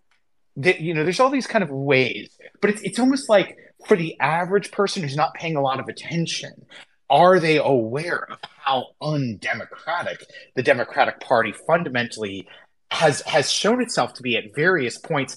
And certainly, of all of them in 68, my gosh, when you had the 68 Democratic Party convention just meltdown, a lot of that was, at least my understanding of history, and I know we may have a slightly different take on this, Lori, but my understanding of that history is that if you add up sort of all of the support that both Bobby, who was an anti-war vote, and Gene McCarthy, who was an anti-war vote, If you add all of that up, it was a much sort of bigger critical mass of support within the Democratic Party in 1968 than Hubert Humphrey had. And I know you say, Lori, when we were talking earlier, I remember you saying that Hubert Humphrey kind of eventually came around to opposing the Vietnam War, He but did, certainly in the summer of '68, and he was but it he was was too he was late. sort of Yeah, it was in he, the and fall. here's my. I want to go to the summer of '68 at the convention. At the convention, Hubert Humphrey was a continue the LBJ policy candidate. He was a Hmm. continue the Vietnam policy candidate, whereas Gene McCarthy and Bobby Kennedy, both of them were very much opposed to the Vietnam War policy, and so there, and that was why the summer of '68, why that convention turned into such a chaotic tragedy, was Yeah. because of the sense that so many young people had that the whole thing was rigged, that the party bosses were choosing. The party decides. Isn't there a book called The Party Decides? The party had decided to sort of anoint Hubert Humphrey, despite the fact that the base and the Democratic will inside the Democratic Party was for an anti-war candidate. And when Bobby Kennedy was tragically eliminated, and that's a whole other story, that it would have been Gene McCarthy who could have carried the anti-war torch. So the point of all of that is just to, and I do want to hear your comments on that, Lori, but just to bring it back to present tense, um, if we end up in a situation where the Democratic Party literally deletes and does not hold a single debate, how could any member of the Democratic Party relate to it as anything other than an autocratic farce? Yeah, I have to agree with you. And, President Biden, if he has any marbles left, if he hasn't completely lost his marbles, he should just pull an LBJ. He should decline to run again this year. He should read the writing on the wall. For one thing, he's too old. For another thing, he's incredibly unpopular. And he needs to get out of the way and let younger leadership go for the top job. I also wanted to mention, but this corruption in the Democratic Party, the nominees being picked by party insiders, this is old practically as the party itself. And certainly, I would encourage people to go back on YouTube and watch the Democratic Convention of 1980. And it's all available. There's many hours of it, several nights of the coverage, and just watch the way that Ted Kennedy was treated when he Mm. challenged Jimmy Carter for the nomination. A very similar scenario there in 1980 as well as 1968. You had a very unpopular Democratic incumbent president, Jimmy Carter, who was being challenged from the left within his own party by a Kennedy. Ted Kennedy was trying to wrest the nomination away from him. And boy, were there some shenanigans being pulled by those party insiders to make sure that Jimmy Carter was in fact the nominee. But I'm Yeah. not so sure that most Democrats really wanted him. There was a very strong showing for Senator Ted Kennedy in 1980 as well. So yeah, So expect them to do that again. uh, I see we have a hand from Alex. Alex, please kindly wait just a moment because I want to finish a few more thoughts on the horse race, and then we'll take your comment or question. So if we look at and thank you for all that, Lori. I'll have to go look up what happened with Ted Kennedy. It was a little bit before my time, but I would like to research that. I remember Um, it yeah. well. I remember it well. I'm old. I think I was in like first grade when that was going on, but would be a fascinating. I mean, I've been catching up on my Kennedy history. Believe me, I've been reading a lot of good stuff. I was in But seventh grade at the time, and I was a big supporter of Teddy. I supported Carter in yeah, '76. yeah, Actually, campaigned for him as a little kid, but Carter let me down. He was my first political heartbreak. I had all my yeah. hopes pinned on Jimmy Carter, and boy, did he let me down. So, Well, when Ted Kennedy challenged him, I was on Team Kennedy. right. Well, if we're going to talk a little bit about past heartbreaks, I'll just say that Bernie in 2016, and especially oh my gosh, Bernie Mm. 2020 felt like the most heartbreaking political rug pull imaginable because you saw Bernie romp to victory, right, in Iowa and New Hampshire and Nevada. So he was 3-0, right? And I was counting all the chickens directly to the White House. I was certain Bernie was going to be not just the Democratic nominee, but the next president. I was certain of that. And oh boy, that didn't work out. So having said that, with a big caveat, I'm going to say here now, I'm going to call it that RFK Jr. will be the next president. And in terms of the horse race dynamic, what I see happening is that he is going to explode in the polls upward. We looked at the polls recently, and there was that morning consult poll where basically immediately Yeah. after he again his official announcements Wednesday. So this was just based on him having filed some paperwork and some, and the reporting that he'd filed paperwork. He's at 10% instantaneously. This is a very, very good sign. Starting at 10% as an outsider candidate is a good sign. The other thing is, he said that he will be the Donald Trump of this, the Democratic Donald Trump of this race. And I want to state clearly what I believe he meant by that. I don't believe he was literally comparing himself to Trump, especially not personality wise. I think what he means is in terms of the way an outsider can come in and gravitate an enormous amount of energy for reforming a broken party. Because when Trump came in, his way of doing that was to point out the bankruptcy of the neocons and the wars in Bush, right? Trump went after Bush. Trump's criticism of Bush and literally of Jeb Bush was one of the many things where Trump came in and said, there's a different way to be a Republican than this.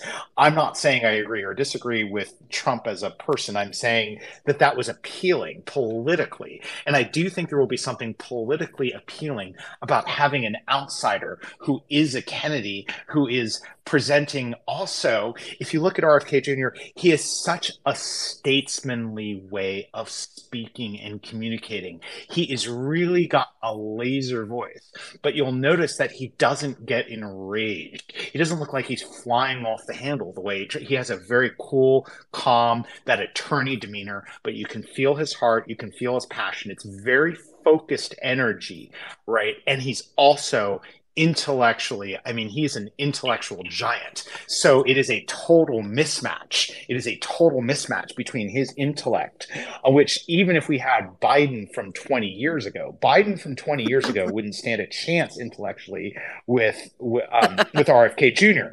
But certainly the Biden of today is everyone knows that the light bulb is not fully on. It's a little dim over there. And I will say, having gone through the absolute tragedy, the heart-rending tragedy of watching a close relative fade and pass away from dementia, I think it is one of those elephants in the room. It's one of those taboos. It's one of those things people don't want to say. President Biden looks like he's got something going on in that area. People don't want to say it who are close to him. It's like, how you've got the grandpa where you need to talk to grandpa because he probably shouldn't have a driver's license. Even if you set aside all of the reasons Biden is really off base for America in terms of policy, you can criticize his policy. I don't know that someone who is in his particular stage of apparent cognitive decline should be running any country, period, even if you thought his policies were the greatest in the world. As a matter of fact, let me jump in and remind you of that new Rasmussen poll that shows in all the way across the board, 62% of Democrats want another Democrat to primary Joe Biden. 71% of Republicans want to see that. And 64% of independents also want him gone. So that's a majority across the board that say Joe Biden needs to go. And what's really exciting? That morning consult poll where Bobby came in with, 10% right out of the chutes. That's awesome. But the Rasmussen poll is even more encouraging. And that was taken a few days after the morning consult. This was conducted. It's a survey of 950 likely voters in the United States, conducted between April 9th and 11th. And in that poll, they were asked specifically about Robert Kennedy, and 25% of Democrats, that's a quarter of Democrats, already strongly support him. 27% somewhat support him. So that's a really good start. That's almost half of Democrats right there that I think And he let's may be able clarify. to get their votes. Let's clarify one thing about that poll. The Rasmussen was worded slightly differently. It wasn't like the morning consult was. I'm pretty sure was like, would you vote for? Whereas this was, would you support Bobby running? So it's almost like, do you want to see him in the race? So it wasn't as if we had 52. It was 25 plus 27. It wasn't like we had a majority of Dems already saying they were going to vote for Bobby. It was more like they just like, I want to give this guy a chance. But that's still a very, very good sign, and I think we're going to see a very quick movement. I want to just share. So here's my quick prediction. If I had to just one thing I want to add on that poll, it's also important what Republicans and independents think, because he's going to need to win those votes as well. 13% of Republicans strongly support Bobby getting into the race. 27% also somewhat support him. And on the independent side, again, really good. 15% say that they strongly support Bobby's entrance into this race. 29% somewhat support it. So you add together, if you just take the lines of those who strongly support his campaign, if they strongly support him running, I think it's pretty likely that they're going to vote for him. That's 53% right there. So that's the horse race. So actually, I don't think I'm sorry. The strongly support numbers, I think you would have to sort of do a blended average to come up with if you that's just straight math. That wouldn't be the way to look at it. Would be like, okay, of all the people who are likely voters in the general election of November 2024, what percent of those people strongly support? And it probably comes out to like 15 to 20%. But I think the more important point is actually, if you add it all out, if you just say either somewhat or strongly support, which really says, are you potentially willing to is he a real consideration for a vote? You're already at the 50%. But I'm just going to, I know we need to wrap up here in a moment, and we've got a hand from Alex. So I just want to finish my quick thought on where I see the race going, and then we'll bring Alex up.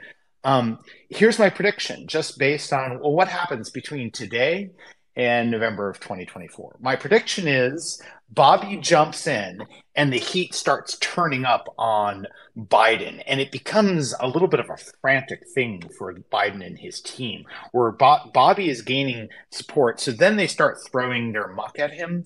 And I think fundamentally the muck ultimately will not stick, because I think the American people will be more interested. And I actually don't want to get into any muck stuff during this talk, Lori, by the way, but I just want to say we can anticipate there will be muck thrown, but Bobby will get through it because the American people will be more interested in what he represents and what his policies are than the muck. And then I think what will happen is Biden will drop out. And then I think we're going to have an absolute sort of almost like a bunny explosion. It's like there's it's like remember the Democratic primary of 2020, where it was like there was more Dems running at one point than you could possibly keep track of. It was like, wait, there's suddenly like there were like there was like governors you'd heard of once in your life, and they were up on, and there was like so many people up on stage that it was very hard to moderate. I think there's gonna be like, the Gavin Newsoms, the Pete Buttigigs, the Kamala Harrises, and a bunch of other people are going to jump in. But then the fundamental dynamic is almost going to be like Trump in 2016, where Bobby is going to be this one singular voice who's going to be talking about things like, we need to not have an imperium abroad, and we need to have a democracy at home. And here's what I mean by that. Like, he's going to be saying that, and nobody's going to be able to like rebut him or debate him, because almost all of them will have already kind of shot themselves in the foot with their poor voting record. In other words, all these people who have been sort of voting the wrong way in terms of the military industrial complex and sending unlimited amounts of weapons to Ukraine. We had a situation where, if I remember correctly, we had the alleged progressive members of the Democratic Congress issue a letter demanding negotiations, saying there must be a negotiated settlement, and then they retracted that letter under pressure. So we've had progressives caving over and over again on that topic. So I think Bobby is just going to stand head and shoulders above them all, and I think he's going to win. And then once you get to the general election, I think ultimately the reason that if there is one reason Bobby will beat Trump, and I do think it will be Trump, look at his momentum. the reason I think Bobby is going to beat Trump is that the middle ground of America, in other words, those who are independently minded and don't always vote exactly the same way, they don't always vote for the same party every time, because they're the ones who decide presidential elections, right? It's not the D tribe, it's not the R tribe, it's the people who kind of reserve judgment until the last 2 weeks of the campaign. They're going to want a presidential president instead of a bombastic, sort of angry, attacking president. And I think Bobby Kennedy is like the kind of person where you say, fundamentally, do you want him to be a role model for your kids, or do you want Trump to be a role model for your kids? And I think Bobby is a much better role model for people's kids. And that's why I think, in terms of just how he comes across, how his demeanor and his gravitas, I think will be what is the deciding factor. And I'm not saying that's what the deciding factor it should be. Like, the deciding factor should always be policy questions. But I think, once you get to that presidential horse race level where there's a lot of very, very low information voters who don't really pay a lot of attention, I think they kind of vote with their gut based on these sort of intangible factors. And I think that will be one of them that really puts Bobby over the edge. So that's the last thing I want to say about the horse race before we give Alex a chance. But is there anything else you want to say about the horse race, Lori, as we start to wrap up our after show here? Yeah, just real quick. I want to say that I think our biggest enemy is not even the Democratic Party machine. Our biggest enemy is the voters' distrust of the vote. I think, especially after the 2020 election, so many voters, and there's a lot of apathy out there. There's a lot of anger out there. Since Bobby, started exploring the possibility of running for president, I've probably talked to 100 different voters who say, I really like him. I hope he wins, but I will not vote. I will not vote. And they say they either won't vote for a Democrat because they hate the Democratic Party that much, or they just won't vote at all because after what happened in 2020, they don't have any faith or any trust that the elections are honest anymore. And, I can't say as I blame them, but that's going to be our greatest challenge, is to motivate people to go ahead and vote, give it another try, get registered, cast your vote. It's the only way to try and make your voice heard. Yes, they rig elections at the local level, at the state level, and probably at the federal level too. But that doesn't mean we shouldn't try.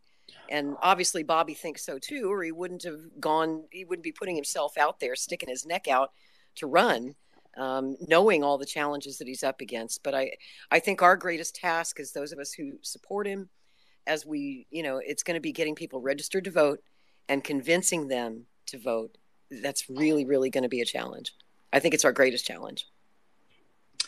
Interesting. Well, I think that's always a challenge for every campaign ever, right? Like, I think that's almost like, yeah, of course, like getting people registered and getting people to vote is, turnout is always a challenge. However, to the extent that there are people who, rightly or wrongly, and I don't take a position on this at all. I have no position on this because it's not something I've researched.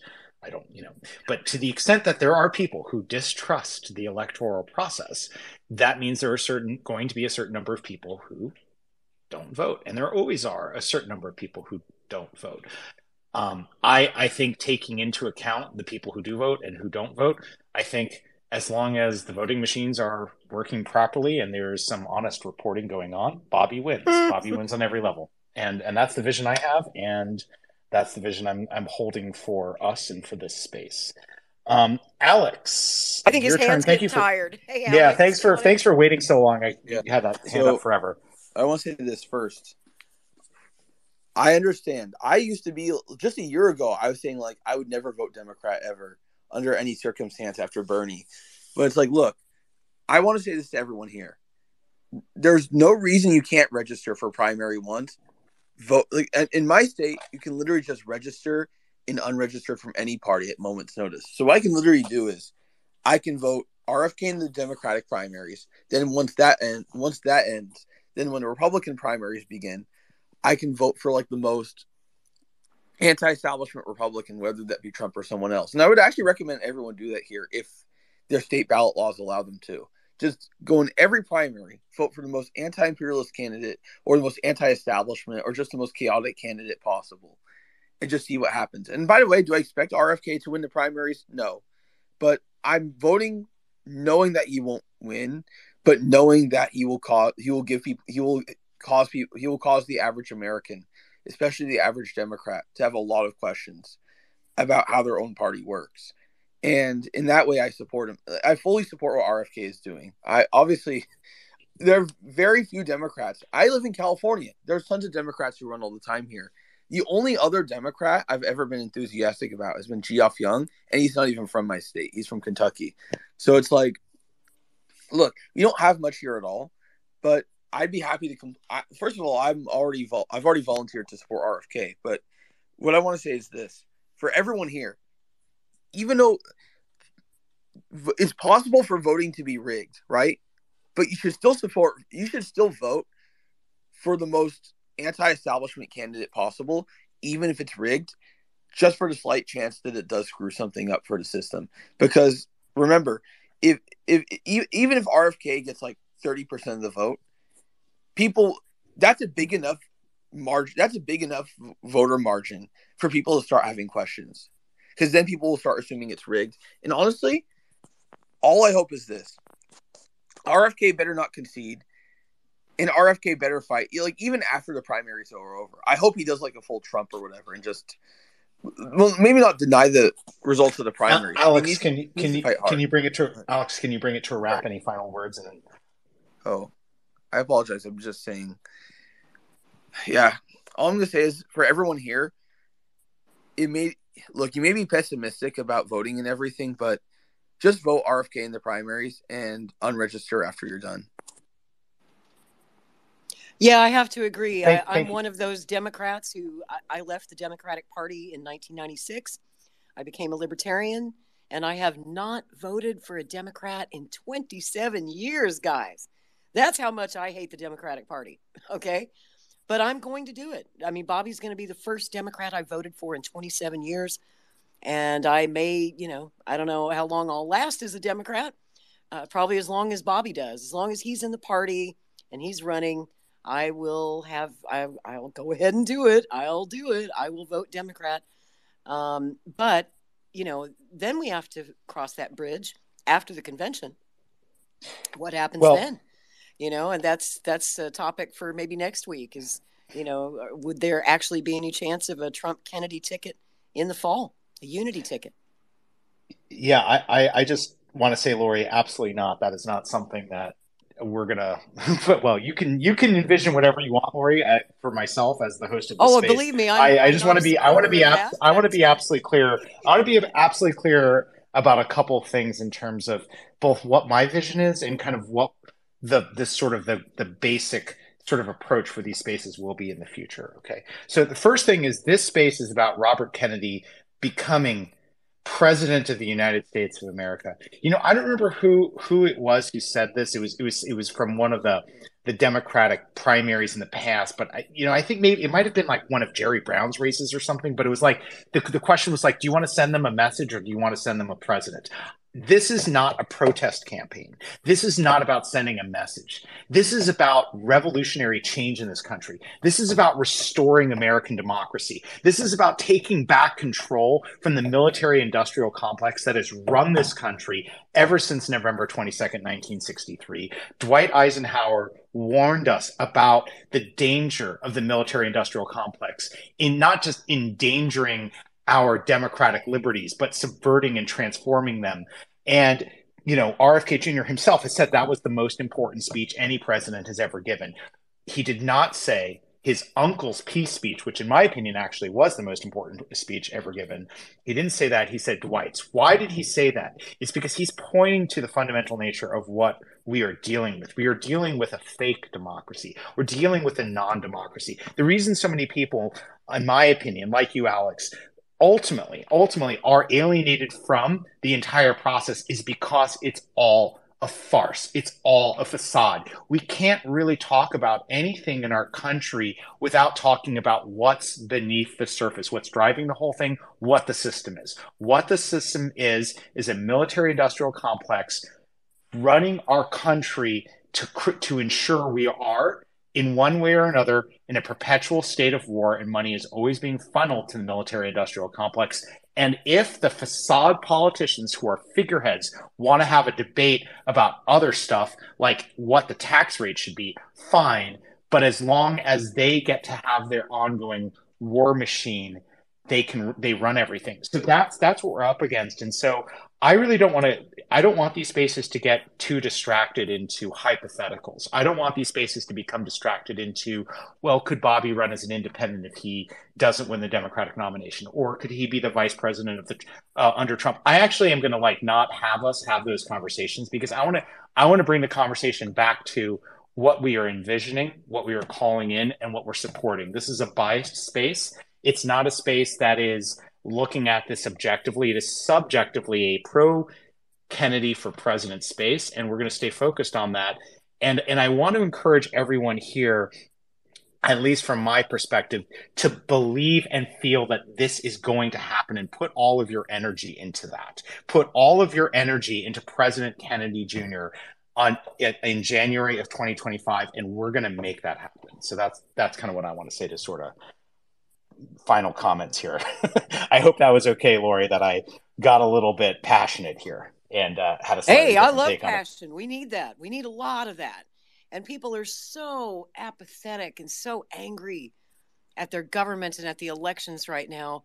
When I talk to people who really hate the Democratic Party, and I try to convince them to support Kennedy, the way that I approach it is I tell them that this would be my first time voting for a Democrat in 27 years. That usually gets their attention. And I also try to convince them that you got to vote for the person, not the party. And so I encourage everyone to check out Bobby Kennedy, look at where he's at on the issues, make up your own mind, and, try to do that based on your instincts about people. I would encourage you to vote for the best man, not the party. And I believe that Bobby Kennedy's the best man. Yeah, and to build on that a little bit, just speaking for myself here, fundamentally, there is almost nothing about the Democratic Party in and of itself that in any way inspires or motivates me to get out of bed and get excited, because I have not heard any of what Bobby is saying from anyone who currently holds elected office across the board. And that includes, unfortunately, Bernie Sanders, who at this point has become someone very different than the person who I remember during the 2020 campaign. I want to just say that I'm here to support Bobby Kennedy Jr. I'm not here to support the Democratic Party. What I do support, though, is what I would say is it's almost like a jujitsu move or a power move or a reform. Like if Bobby becomes the Democratic nominee for president in 2024, he is de facto the leader of the Democratic Party, whether the party bosses really want that or not. That is the case. That's always been the case. It is always the case that the party has a new head at the convention. That has always traditionally been the case. And so if Bobby says, this is the vision for America, this is the vision for this nation, this is what the platform for America is, then that suddenly kind of becomes also the platform for the Democratic Party. And there may be, I'm not saying this is going to happen. I'm just going to put out the possibility that we may see some unexpected miracles. We may see some members of the party, members of Congress, representatives and senators who suddenly find the courage that they did not have, or that they stuffed down as they fed from the trough of the donations from corporations and from industry. They might suddenly say, you know what? The water's safe. The water is safe because Bobby Kennedy is making the water safe. I'm going to go over there because I actually want to stand for that platform instead of who I used to stand for. I'm not saying this is going to happen. I'm not saying, but I think it's possible. And I think we actually could see kind of a transformation of the Democratic Party. So, I'm not. So you're saying a few of them might find their backbones? You mean? Yeah. We might get that spinal transplant that who that was. I'm trying to remember who it was who talked about it. Oh, that was Howard Dean. See that if you go back to I mentioned my Bernie 2016 and 2020 involvement, but going back to 2004, it was funny because Howard Dean kind of caught my eye before Dennis Kucinich did. And Dennis, I actually really like Dennis's anti-war and a lot of his, Department of Peace and a lot of his other stuff. But I kind of thought Dean might actually have a chance to win. So I kind of got behind Dean. And I remember, he gave this really firebrand speech about how members of Congress needed a spinal transplant. They needed to get their backbones and oppose George W. Bush I and the war remember machine. that. And that was a good one. But Yeah, that was but great. so I feel like we've had these little moments, these little flashes of this possibility in people like Bernie and Howard Dean and Dennis and some other, Barbara Lee at times, although not as much recently. But really, it's almost completely gone. There's almost nothing to be found anymore in the Democratic Party. But maybe it does get rebooted in some way as a result of Bobby winning. So, okay, I'm done. This has been going on for long. Lori, this has been super fun. Any final words before we say goodnight to our crew here? Well, yeah, I just wanted to leave you with a quote from his dad. You remember the Ripple of Hope quote? You know the one I'm talking about? Yeah, I was just watching that speech the other day. Yeah, the South Africa speech.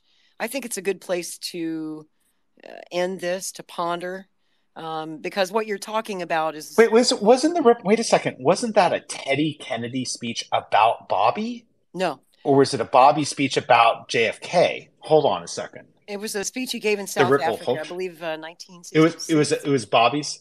Yeah. Okay, it was Bobby's speech. Okay. That's correct. And he said, for some reason, I thought there was a Ripple of Hope quote from Teddy's memorial to Bobby. I think he may have paraphrased that. It was a pretty famous speech. Yeah, okay. Okay. But he said, each time a man stands up for an ideal or acts to improve the lot of others or strikes out against injustice, he sends forth a tiny ripple of hope. And crossing each other from a million different centers of energy and daring those ripples build a current which can sweep down the mightiest walls of oppression and resistance. What better way to describe the RFK Jr. for president campaign than that? He's a ripple of hope, and we need that right now. And I have hope. Yeah. I'm in my 50s now. I've seen a lot in my political lifetime. So many politicians let me down. I'm also cynical. I'm also angry, but I'm not apathetic. And I still care very much about our country. We absolutely must save it. It's up to us. And I think RFK is the guy that we can count on. Yeah. Yeah. That based on both what you said about the ripple of hope, as well as the kind of the cynical thing because of being let down in the past, what occurs to me is that Bobby Kennedy Jr.'s campaign represents real hope and real change. That's Think about that. Real hope, real change. Right. Not the phony stuff that Barack Obama was selling. We could talk about Obama another time, but real hope and real change. And Bobby is a profile in courage. That for any of us who ask ourselves about what are we willing to do, how far are we willing to go, what risks are we willing to take, what are we willing to put on the line for this? Bobby was asked in an interview, and you may have seen it. He said, he was asked, "Are you concerned about your physical safety?" And of course, there's an obvious context to that question. And Bobby's just cold as steel. It's like, no, I'm not concerned. So Bobby is he's a living profile in courage, and let us draw on the inspiration of that courage and that belief that a better world is possible and a better America is possible. And, we all have to encircle this man, like physically protect him by putting our bodies in front of him everywhere he goes. I mean, the people's Secret Service. I'm not going to trust the Secret Service to keep him safe. They certainly failed to keep his uncle safe. We have to protect this man. We have to help him in every way that we can. And even if that comes down to physically protecting him by encircling him with our bodies and making a circle around this man to say, don't you lay a finger on this one. And let's have that idea be both a physical and a metaphorical one, because there are a lot of different ways to protect, stand up, and stand with this campaign. Many, many, many different ways. It's going to take a lot of different people with different skills and talents and availabilities all across this country to move this campaign forward, and and move us. spiritually too. When that bright, beautiful day in January of 2025 comes, the White House will be the people's White House again. Sure sounds good to me. I'm in. Okay. Let's win. All right. Let's win it. Okay, so let's all say good night, everyone. Thanks for joining us. We'll see you next time, Monday, 9:30 Eastern, 8:30 Central, 7:30 Mountain, 6:30 Pacific. Have a good one. Thanks everybody. That's good been night. Super fun. Okay, good night.